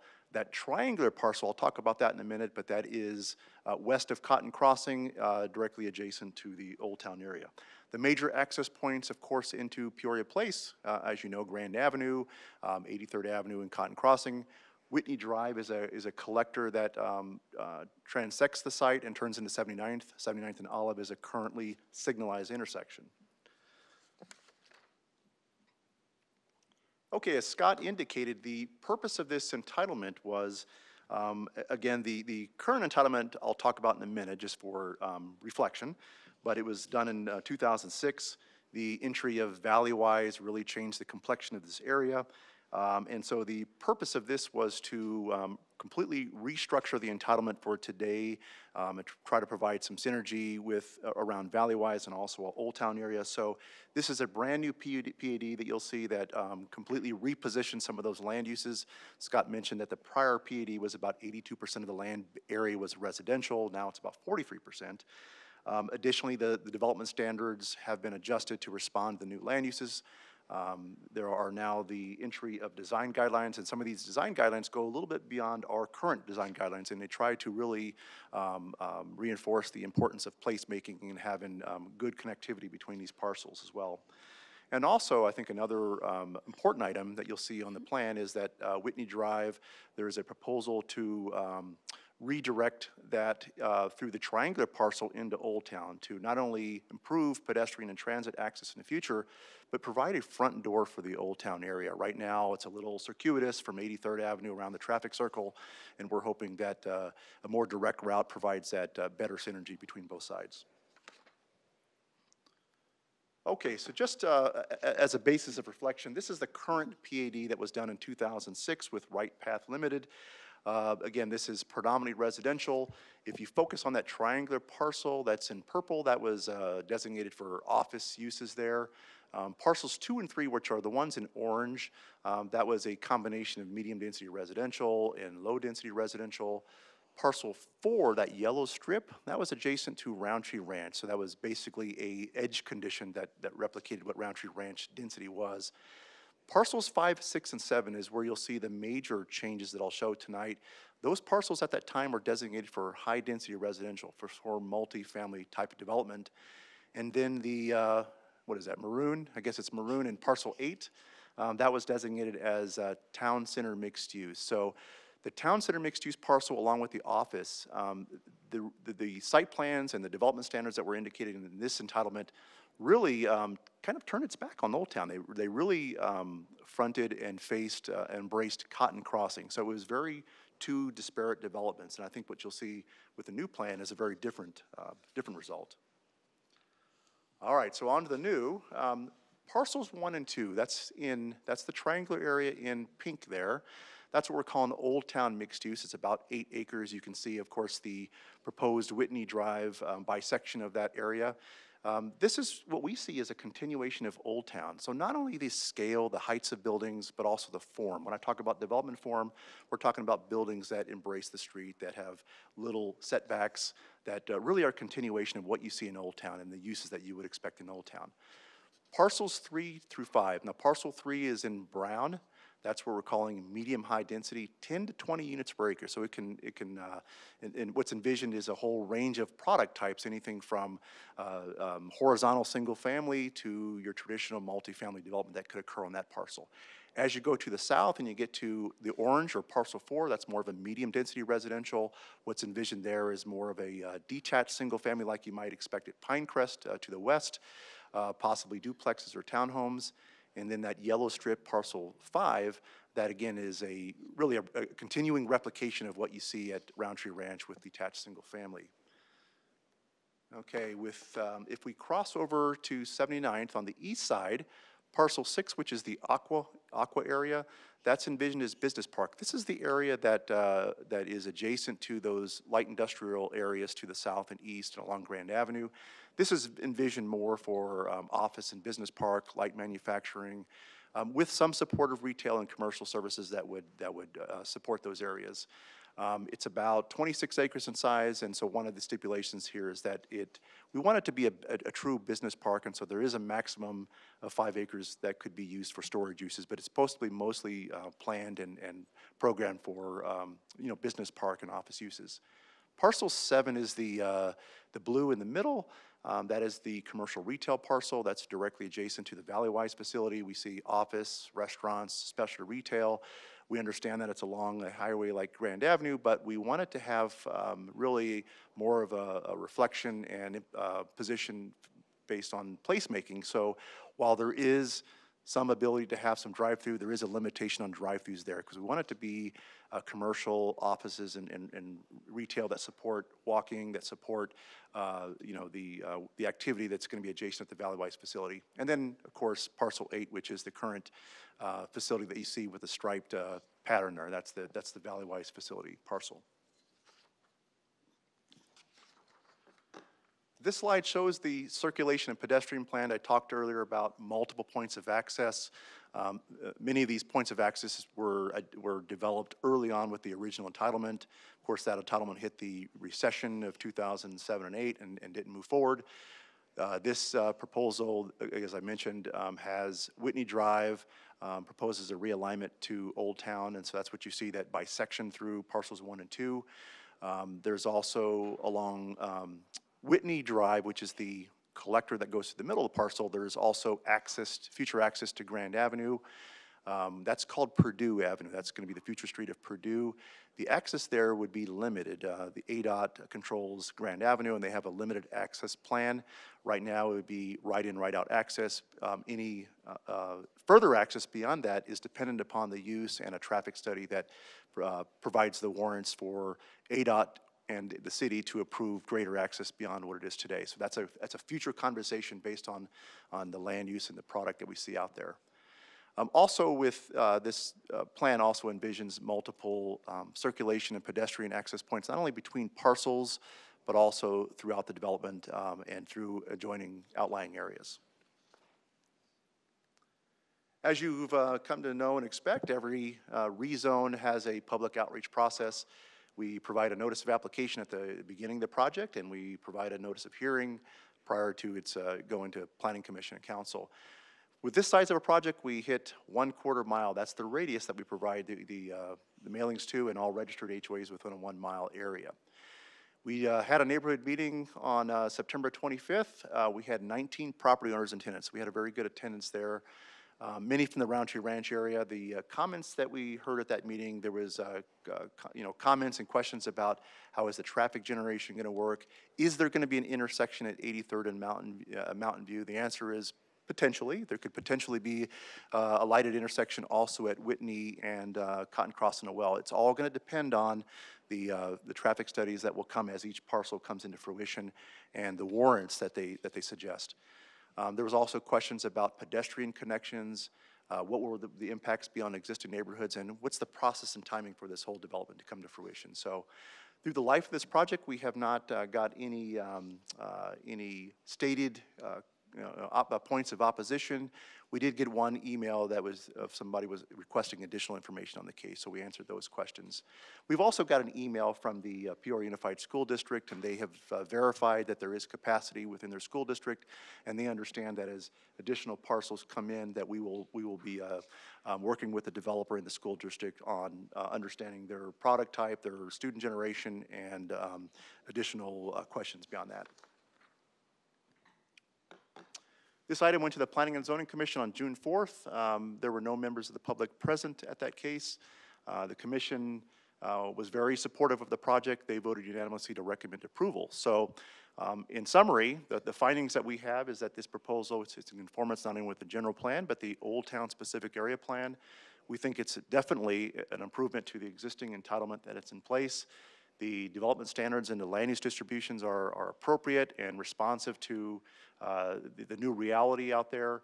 The circulation plan creates a better gateway into Old Town, and so we'll have just another point of entry into Old Town.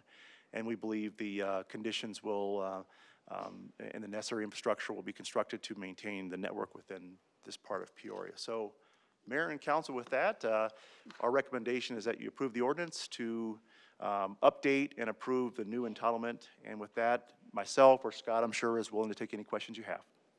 Thank you. Council, are there any questions, comments? Councilmember Hunt? How did you know? Well, this one too has been a very long time coming, and I couldn't be happier. And to those of you back there that are joining us in this project, welcome. You're very welcome. You're long overdue. So I love this project, the way it's been finessed, and it's been very malleable. I'm happy for the residents, the surrounding residents' approval and acceptance. I've had a million questions over all these years about what's going to go in there and when are the tumbleweeds going to go away. And so now I think we have some answers for them. And thank you, Scott. You've been so diligent on this. You and I have held hands over this project, I don't even want to think how many years. So just thank you, and I love the direction this is heading. Thanks to you in the back also, all of you.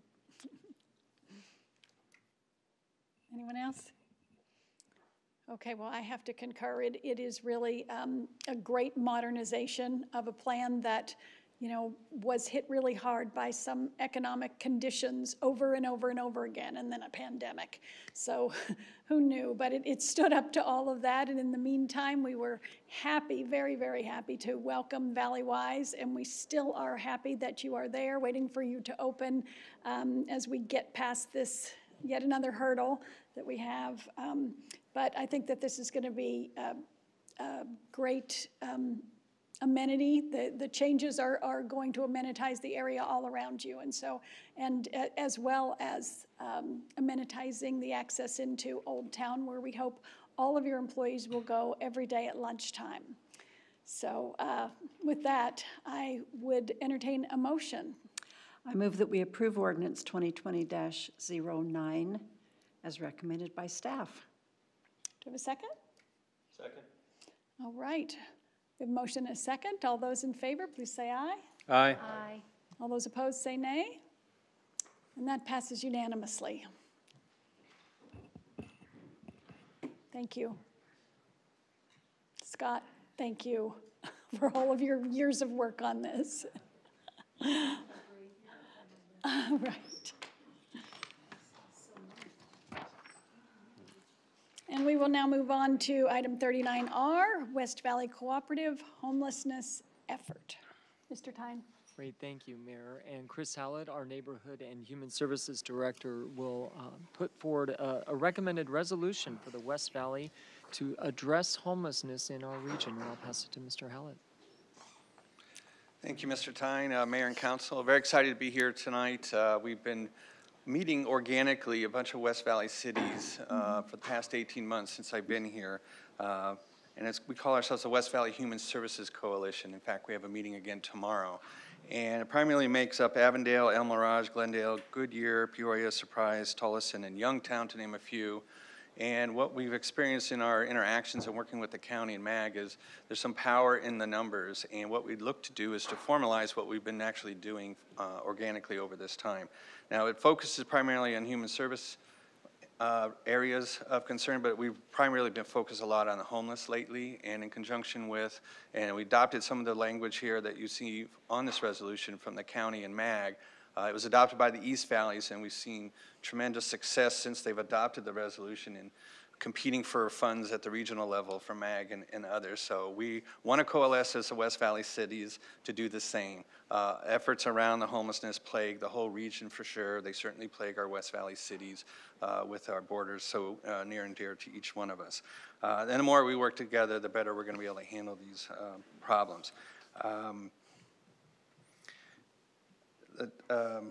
This will complement what we're already doing, as I said. It will and be in alignment with each of our cities' consolidated plans, which we just recently adopted, as well as with the county's consortium plan. We already have commitments from several of the cities. El Mirage already adopted this resolution 2 weeks ago. It's on the agenda for surprise in Peoria tonight, and Glendale's committed to take it in June or the next available one in August. There's others that have shown commitment. They're still working through their councils. We're certain that more will fall in place as soon as several of the cities adopt the resolution, and we look forward to those. There's absolutely no cost to this. All it is opens the doors for opportunity we see from grant funding and other opportunities. We do meet, as I said, monthly, and it's not just these agencies from these cities. We bring our law enforcement because there's a lot. We collaborate across the law enforcement of each of the jurisdictions, working with the county and the human homeless management information system. We work with many of the nonprofit stakeholders to bring in and collaborate. It's this group that kind of yielded the two cooperative agreements that you have fully adopted with the Emergency Homeless Bed Night Cooperative Agreement, which is available to all the West Valley cities, as well as our Homeless Outreach and Navigation is also a cooperative agreement. So as we do more of these, we can take advantage of each other's contracts. We hope to be able to, with this approval, continue doing what we've been doing to research best practice, share data and contracts in order to explore opportunities for a more balanced approach to homelessness. And with that, I'll take any questions. Thank you. Councilor, are there any questions? Homelessness is a really big subject, and I can understand why you would want to collaborate with all of the cities. I mean, obviously, it doesn't stop at any of our borders, and it's more important for us to share the issue and find ways to solve it as a region. And so I completely appreciate that, and I appreciate the work that you and your team have done. I know Benny Pena is in our audience here, and he has done a lot of work with our Peoria Police Department, and hopefully some of that can be shared. If it already hasn't been, I know he's pretty collaborative already. But we have a lot of assets, and we're happy and able to share them. And so I appreciate you working on this issue as it continues to grow, and hopefully we can find ways to solve problems that seem quite large sometimes. So thanks very much for your efforts on this. And with that, I'll entertain a motion. We have a motion and a second. All those in favor say aye. Aye. All those opposed say nay. Passes unanimously. Thank you. Okay. We are going to circle back around to something that we slid to a different portion of our agenda at the very beginning, and this is a presentation on our Youth Council Liaison Service Awards. And so I am going to just make a few remarks here, if I might, to talk about our Youth Council Liaison Program. Every year, the City of Peoria City Council provides youth with the opportunity to serve as non-voting members at City Council meetings. This is known as the Youth Council Liaison Program, and it is designed to provide Peoria youth a positive civic experience on the art of governance. The art of governance, I love that term, and an opportunity to share different perspectives.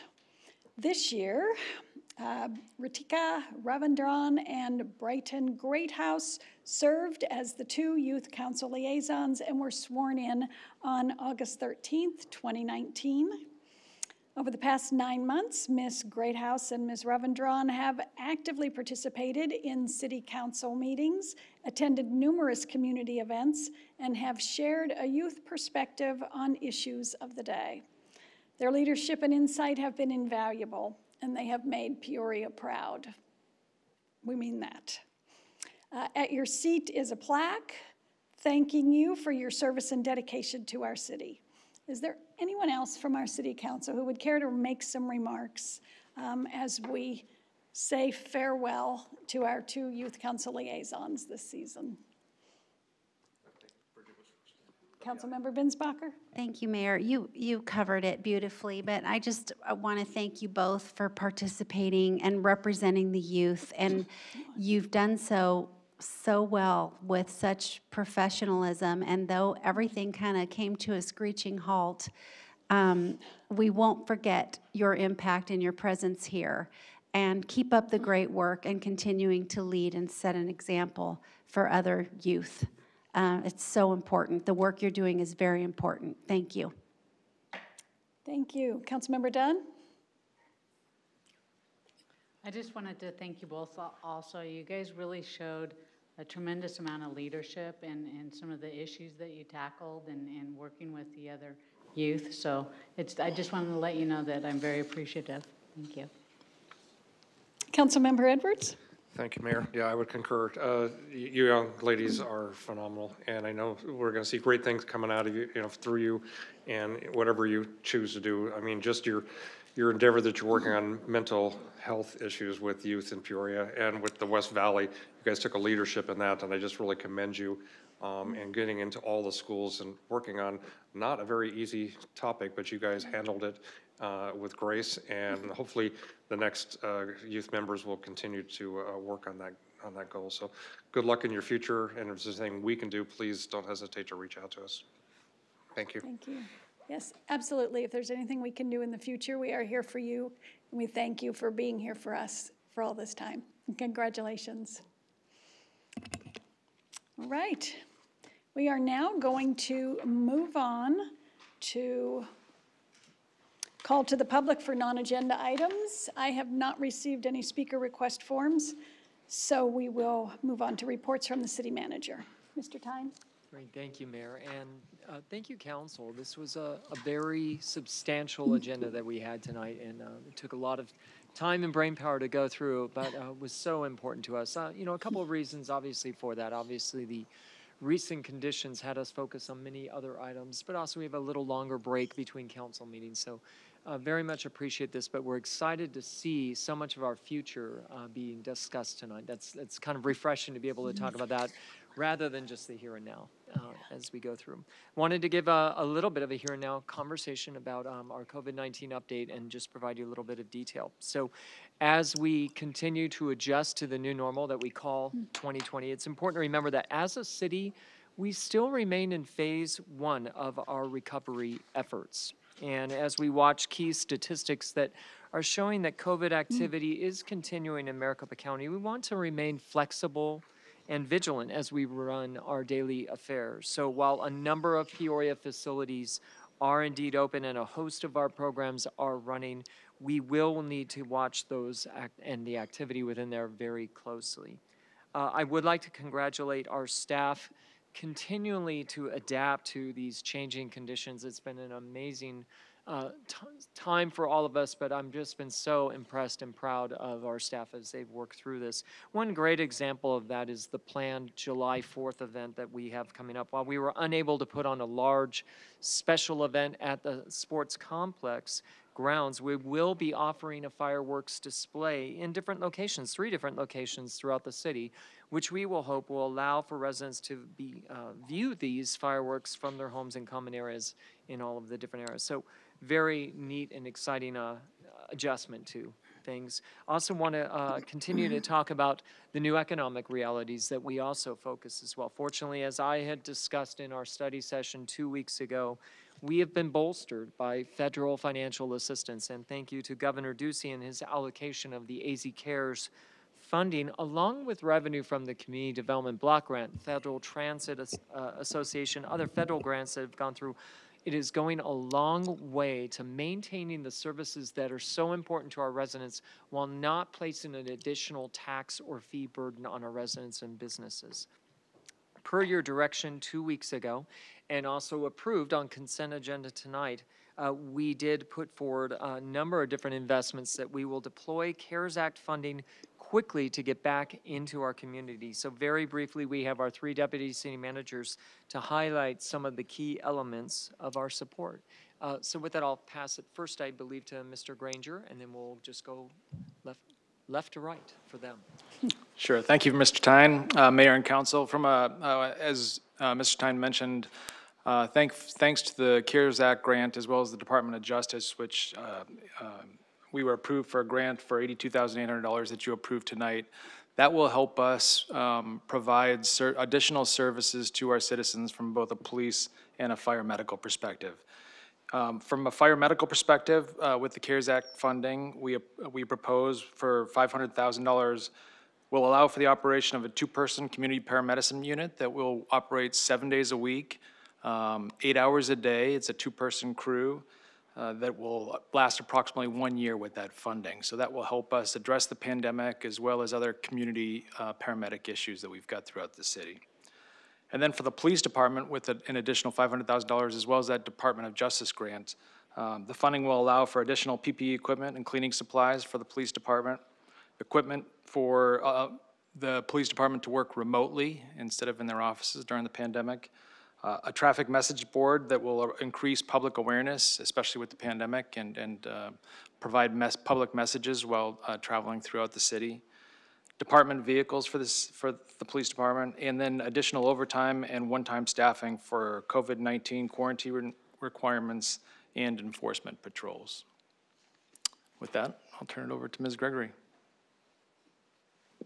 Thanks, Andy. As Mayor and Council, as you are aware, we've been working very closely with our small businesses, trying to assess and understand what their needs are and how we can address some of those. With the additional funding that came through with the CARES Act, we have some opportunities that weren't available to us possibly even before. But we are looking at a couple of different programs that would help assist our small businesses, and again, focusing some CDBG dollars towards some businesses that fall into the low mod income, where they either employ low mod income individuals or they themselves as a business are considered low moderate income. We'd like to look at finding ways to get them some funding through CDBG to help assist their businesses deal with some of the recovery pieces that are still lingering. We're also looking at developing, which we've already developed and are getting ready to put out, the small business loan program. This, again, I think I've mentioned before, is a partnership with one of the local banks, Bell Bank. And what this really does is that the city would be, the role the city has in this is that we would be a guarantor of the funding for some of these loans, meaning they're personal loans, but that we would be looking to underwrite to some degree those loans in this sense, or be the guarantor of these loans, so that the bank can offer low interest rates, favorable terms, and get to some of those small businesses that have been still continuing to struggle to find funding. So it's another avenue of resources. We're also going to be looking with some CARES Act funding, and this will be kind of coming out a little bit later, is to put some of that funding towards, up to $1 million of that, towards some small business grants. Now, the key to this is that we'd have to work with a third-party not-for-profit that could help administer this program. That's our desire, is to find a third-party not-for-profit who could administer this program on behalf of the city and get those direct grants out to our small businesses in the city. So that's another program we're working on. Not lastly, but another item is that actually came out of the mayor's ad hoc committee, is looking to see if there's ways that we can provide businesses, especially restaurants, but retail businesses as well, with what I'd call a reopening and inspection to some degree of someone a third party who could come in and say they have met all of the CDC requirements. They are following those requirements in their operations with their businesses, and therefore they have been identified in some way, shape, or form as a business that is doing that. And we'd like to be able to provide those services so that we can get those inspections out there. One of the things we're finding is a lot of businesses are feeling that customers are maybe hesitant to come back, concerned that maybe not all the guidelines are being followed. This would be a way for us to help them show that they're meeting those guidelines and that they are ready and open for business. And then the last one would be with our small businesses is really going to be this local business promotion. We're going to use some CARES Act funding to get out and survey our local businesses, assess what are those continued needs, what we saw in the beginning of the pandemic is different than what we're seeing now in terms of the needs of some of these businesses. They're beginning to get back to business, but it's not as robust, clearly. So what are some of those needs, and what are the other services that we might be able to do to boost their marketing and promotional efforts and really get their name out there? Not all businesses are as robust in the way that they market and promote their business, so we want to make sure that they have the tools to do that. So we would be working with some different partners to help do that for the small businesses, or at least give them some assistance in that. Thank you. I'll give it to you, yes. Thank you, Katie. Thank you, Mayor and Council. Katie talked a lot about small business support, which is vital. I get the other piece of that, which is people make up and are employed by a lot of small businesses. So because of COVID and the impacts, we know it's going to have, and it already has. Unemployment rates are up. There may be social concerns that pop up. We're fortunate enough to hopefully use a bit of this money for additional utility assistance. We're requesting, and we'd like to use about $500,000 for that. We know there will be individuals that won't be able to pay the power, the gas, the water, and so on. So if we ramp that up, we feel very comfortable that it will be well met by our community.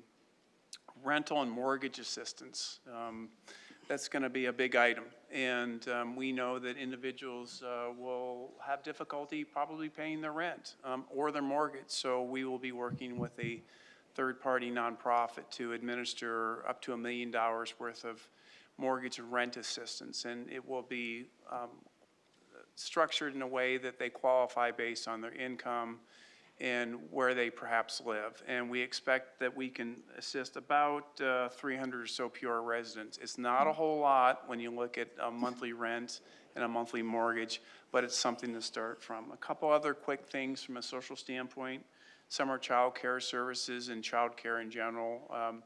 We have introduced professional nursing staffs. We're doing wellness checks on the participants. We've had to downsize the number of individuals that participate in those. It hasn't added cost, so we are seeking some of the funds to use for that. We're looking at about $75,000 over the next 6 months. And then finally, this is kind of unique. One of the things we thought we could do is, hey, in our libraries of all places, what can we do to potentially help students that may not have access to technology and are receiving assignments from their schools, and they can't afford Wi-Fi connections, or may not even have Chromebooks, personal laptop devices. So a portion of the funds we are seeking, about $150,000. It will cover purchase price and a little bit of the operating expense initially. We want to buy an additional 200 of those to offer up to Peoria students and really residents also who may be seeking employment jobs because of the circumstances they're faced with. We really think that that will be well received by the community, and we feel very strongly it's the right thing to do at this point in time. A couple other things that we'll be doing: maintaining a healthy work environment, campus, and city facilities is very important to us, not only for employees but also for customers that come here. So a good portion, about $380,000 of what we hope to use, will be for additional cleaning and response devices. You've heard a little bit about fogging machines that you can spray in vehicles. We're looking at acquiring those. There's new technology, UV lights, portable UV lights, that if there is an instance of COVID breaking out somewhere, we can deploy those and use those in our city facilities. So in a nutshell, we're kind of looking at really strengthening our offerings to the Peoria community from a social and human service standpoint, and additional PPP&E and healthy work environments. Wow. And that is a tremendous amount of giving back and additional assets for our business community and for our residents. It's very impressive, and I really thank you guys for all of the work that you have put forward to so carefully define how we can use this money for the greatest good and the longest term effect. So thank you very much. We appreciate it. Kathy. Yes, Councilmember Hunt. Eric, I just had a quick question back to the students and getting the Chromebooks or whatever we decide to provide. What about those that don't really have access to the Wi-Fi, I know that's a problem here in South Peoria especially. I don't know about the north. Yep, Mayor, Councilmember Hunt, the answer is we're proposing to also purchase devices that are portable that you'll be able to check out from your library. Our library, you can take those home. If you don't have Wi-Fi service, if you don't have access to it for whatever reason, you'll be able to check that out, attach that to your computer, and you'll have that access to the internet and to do your assignments from a Yeah, that's a great little contrivance. I have one of those myself. And wonderful, yes. yeah, that's a very good use of that money because it doesn't do any good to have the computer if you can't get the signal. So good job, all of you. Great. It sounds wonderful to be given a whole lot of money, doesn't it? But then when it's really quite a job to spend it properly. So good job. Thank you. Thanks very much. You know, one just last comment to that is, you know, we use that term community partnership quite often.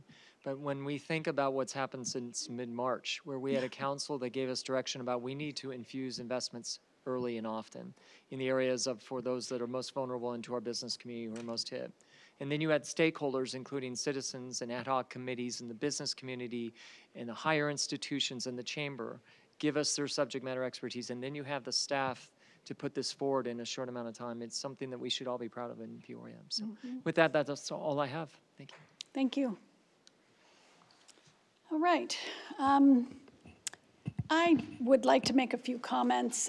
You just heard from our city manager, Jeff Tyne, and we don't often talk about our city manager. He's kind of behind the scenes there, but he is really running our city. He is the CEO of our city. And last week, our city council took some time to assess the city manager's performance over the last year.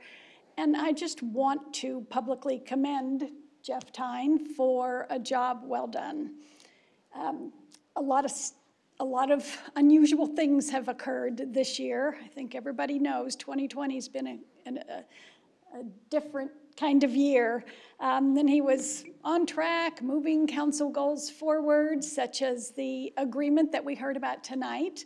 The developer of Stadium Point was here, and that plan is tremendous for the future of our city, and plans are progressing around Old Town and the revitalization of our historic district down there, as well as the Valleywise Hospital area. So that is all moving forward. We also discussed this evening some very large milestone infrastructure projects that have to do with water. And these are all future-changing projects. Occurring at the same time that he was already leading a financially stable organization of excellence. Then a global pandemic hit. And Jeff calmly and deliberately moved into emergency management mode, protecting service delivery for our residents while monitoring and modifying employee working conditions for safety and for reliability for our citizens.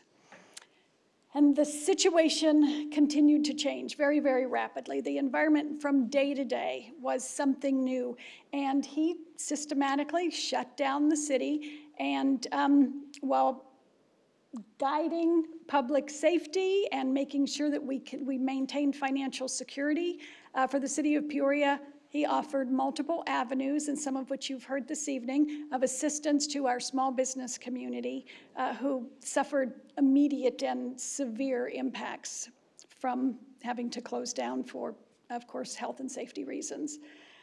Then, as it continued to evolve based on CDC guidelines, he created a plan for phased reopening for our city. I even had a reporter call me and say, nobody else has put forth a phased reopening plan yet. Please tell me about that. You're the first one in the Valley.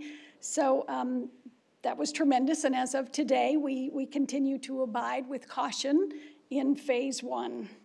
And he did all of this without havoc or fear of any kind, as a good leader does.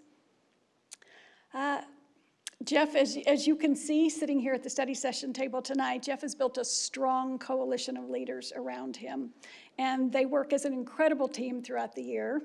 But their synergy was especially evident during this unprecedented time. So thanks to all of you for all of the extra work that you always put in. And even though it was warranted during these difficult times, Jeff has chosen to forego any adjustments to his contract.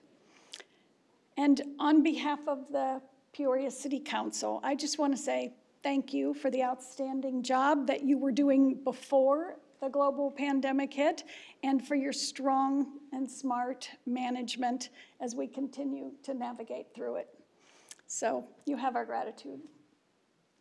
Thank you. I just wanted to bring that up. We don't often get to talk about our city manager. Tonight, we did. So with that, we are adjourned.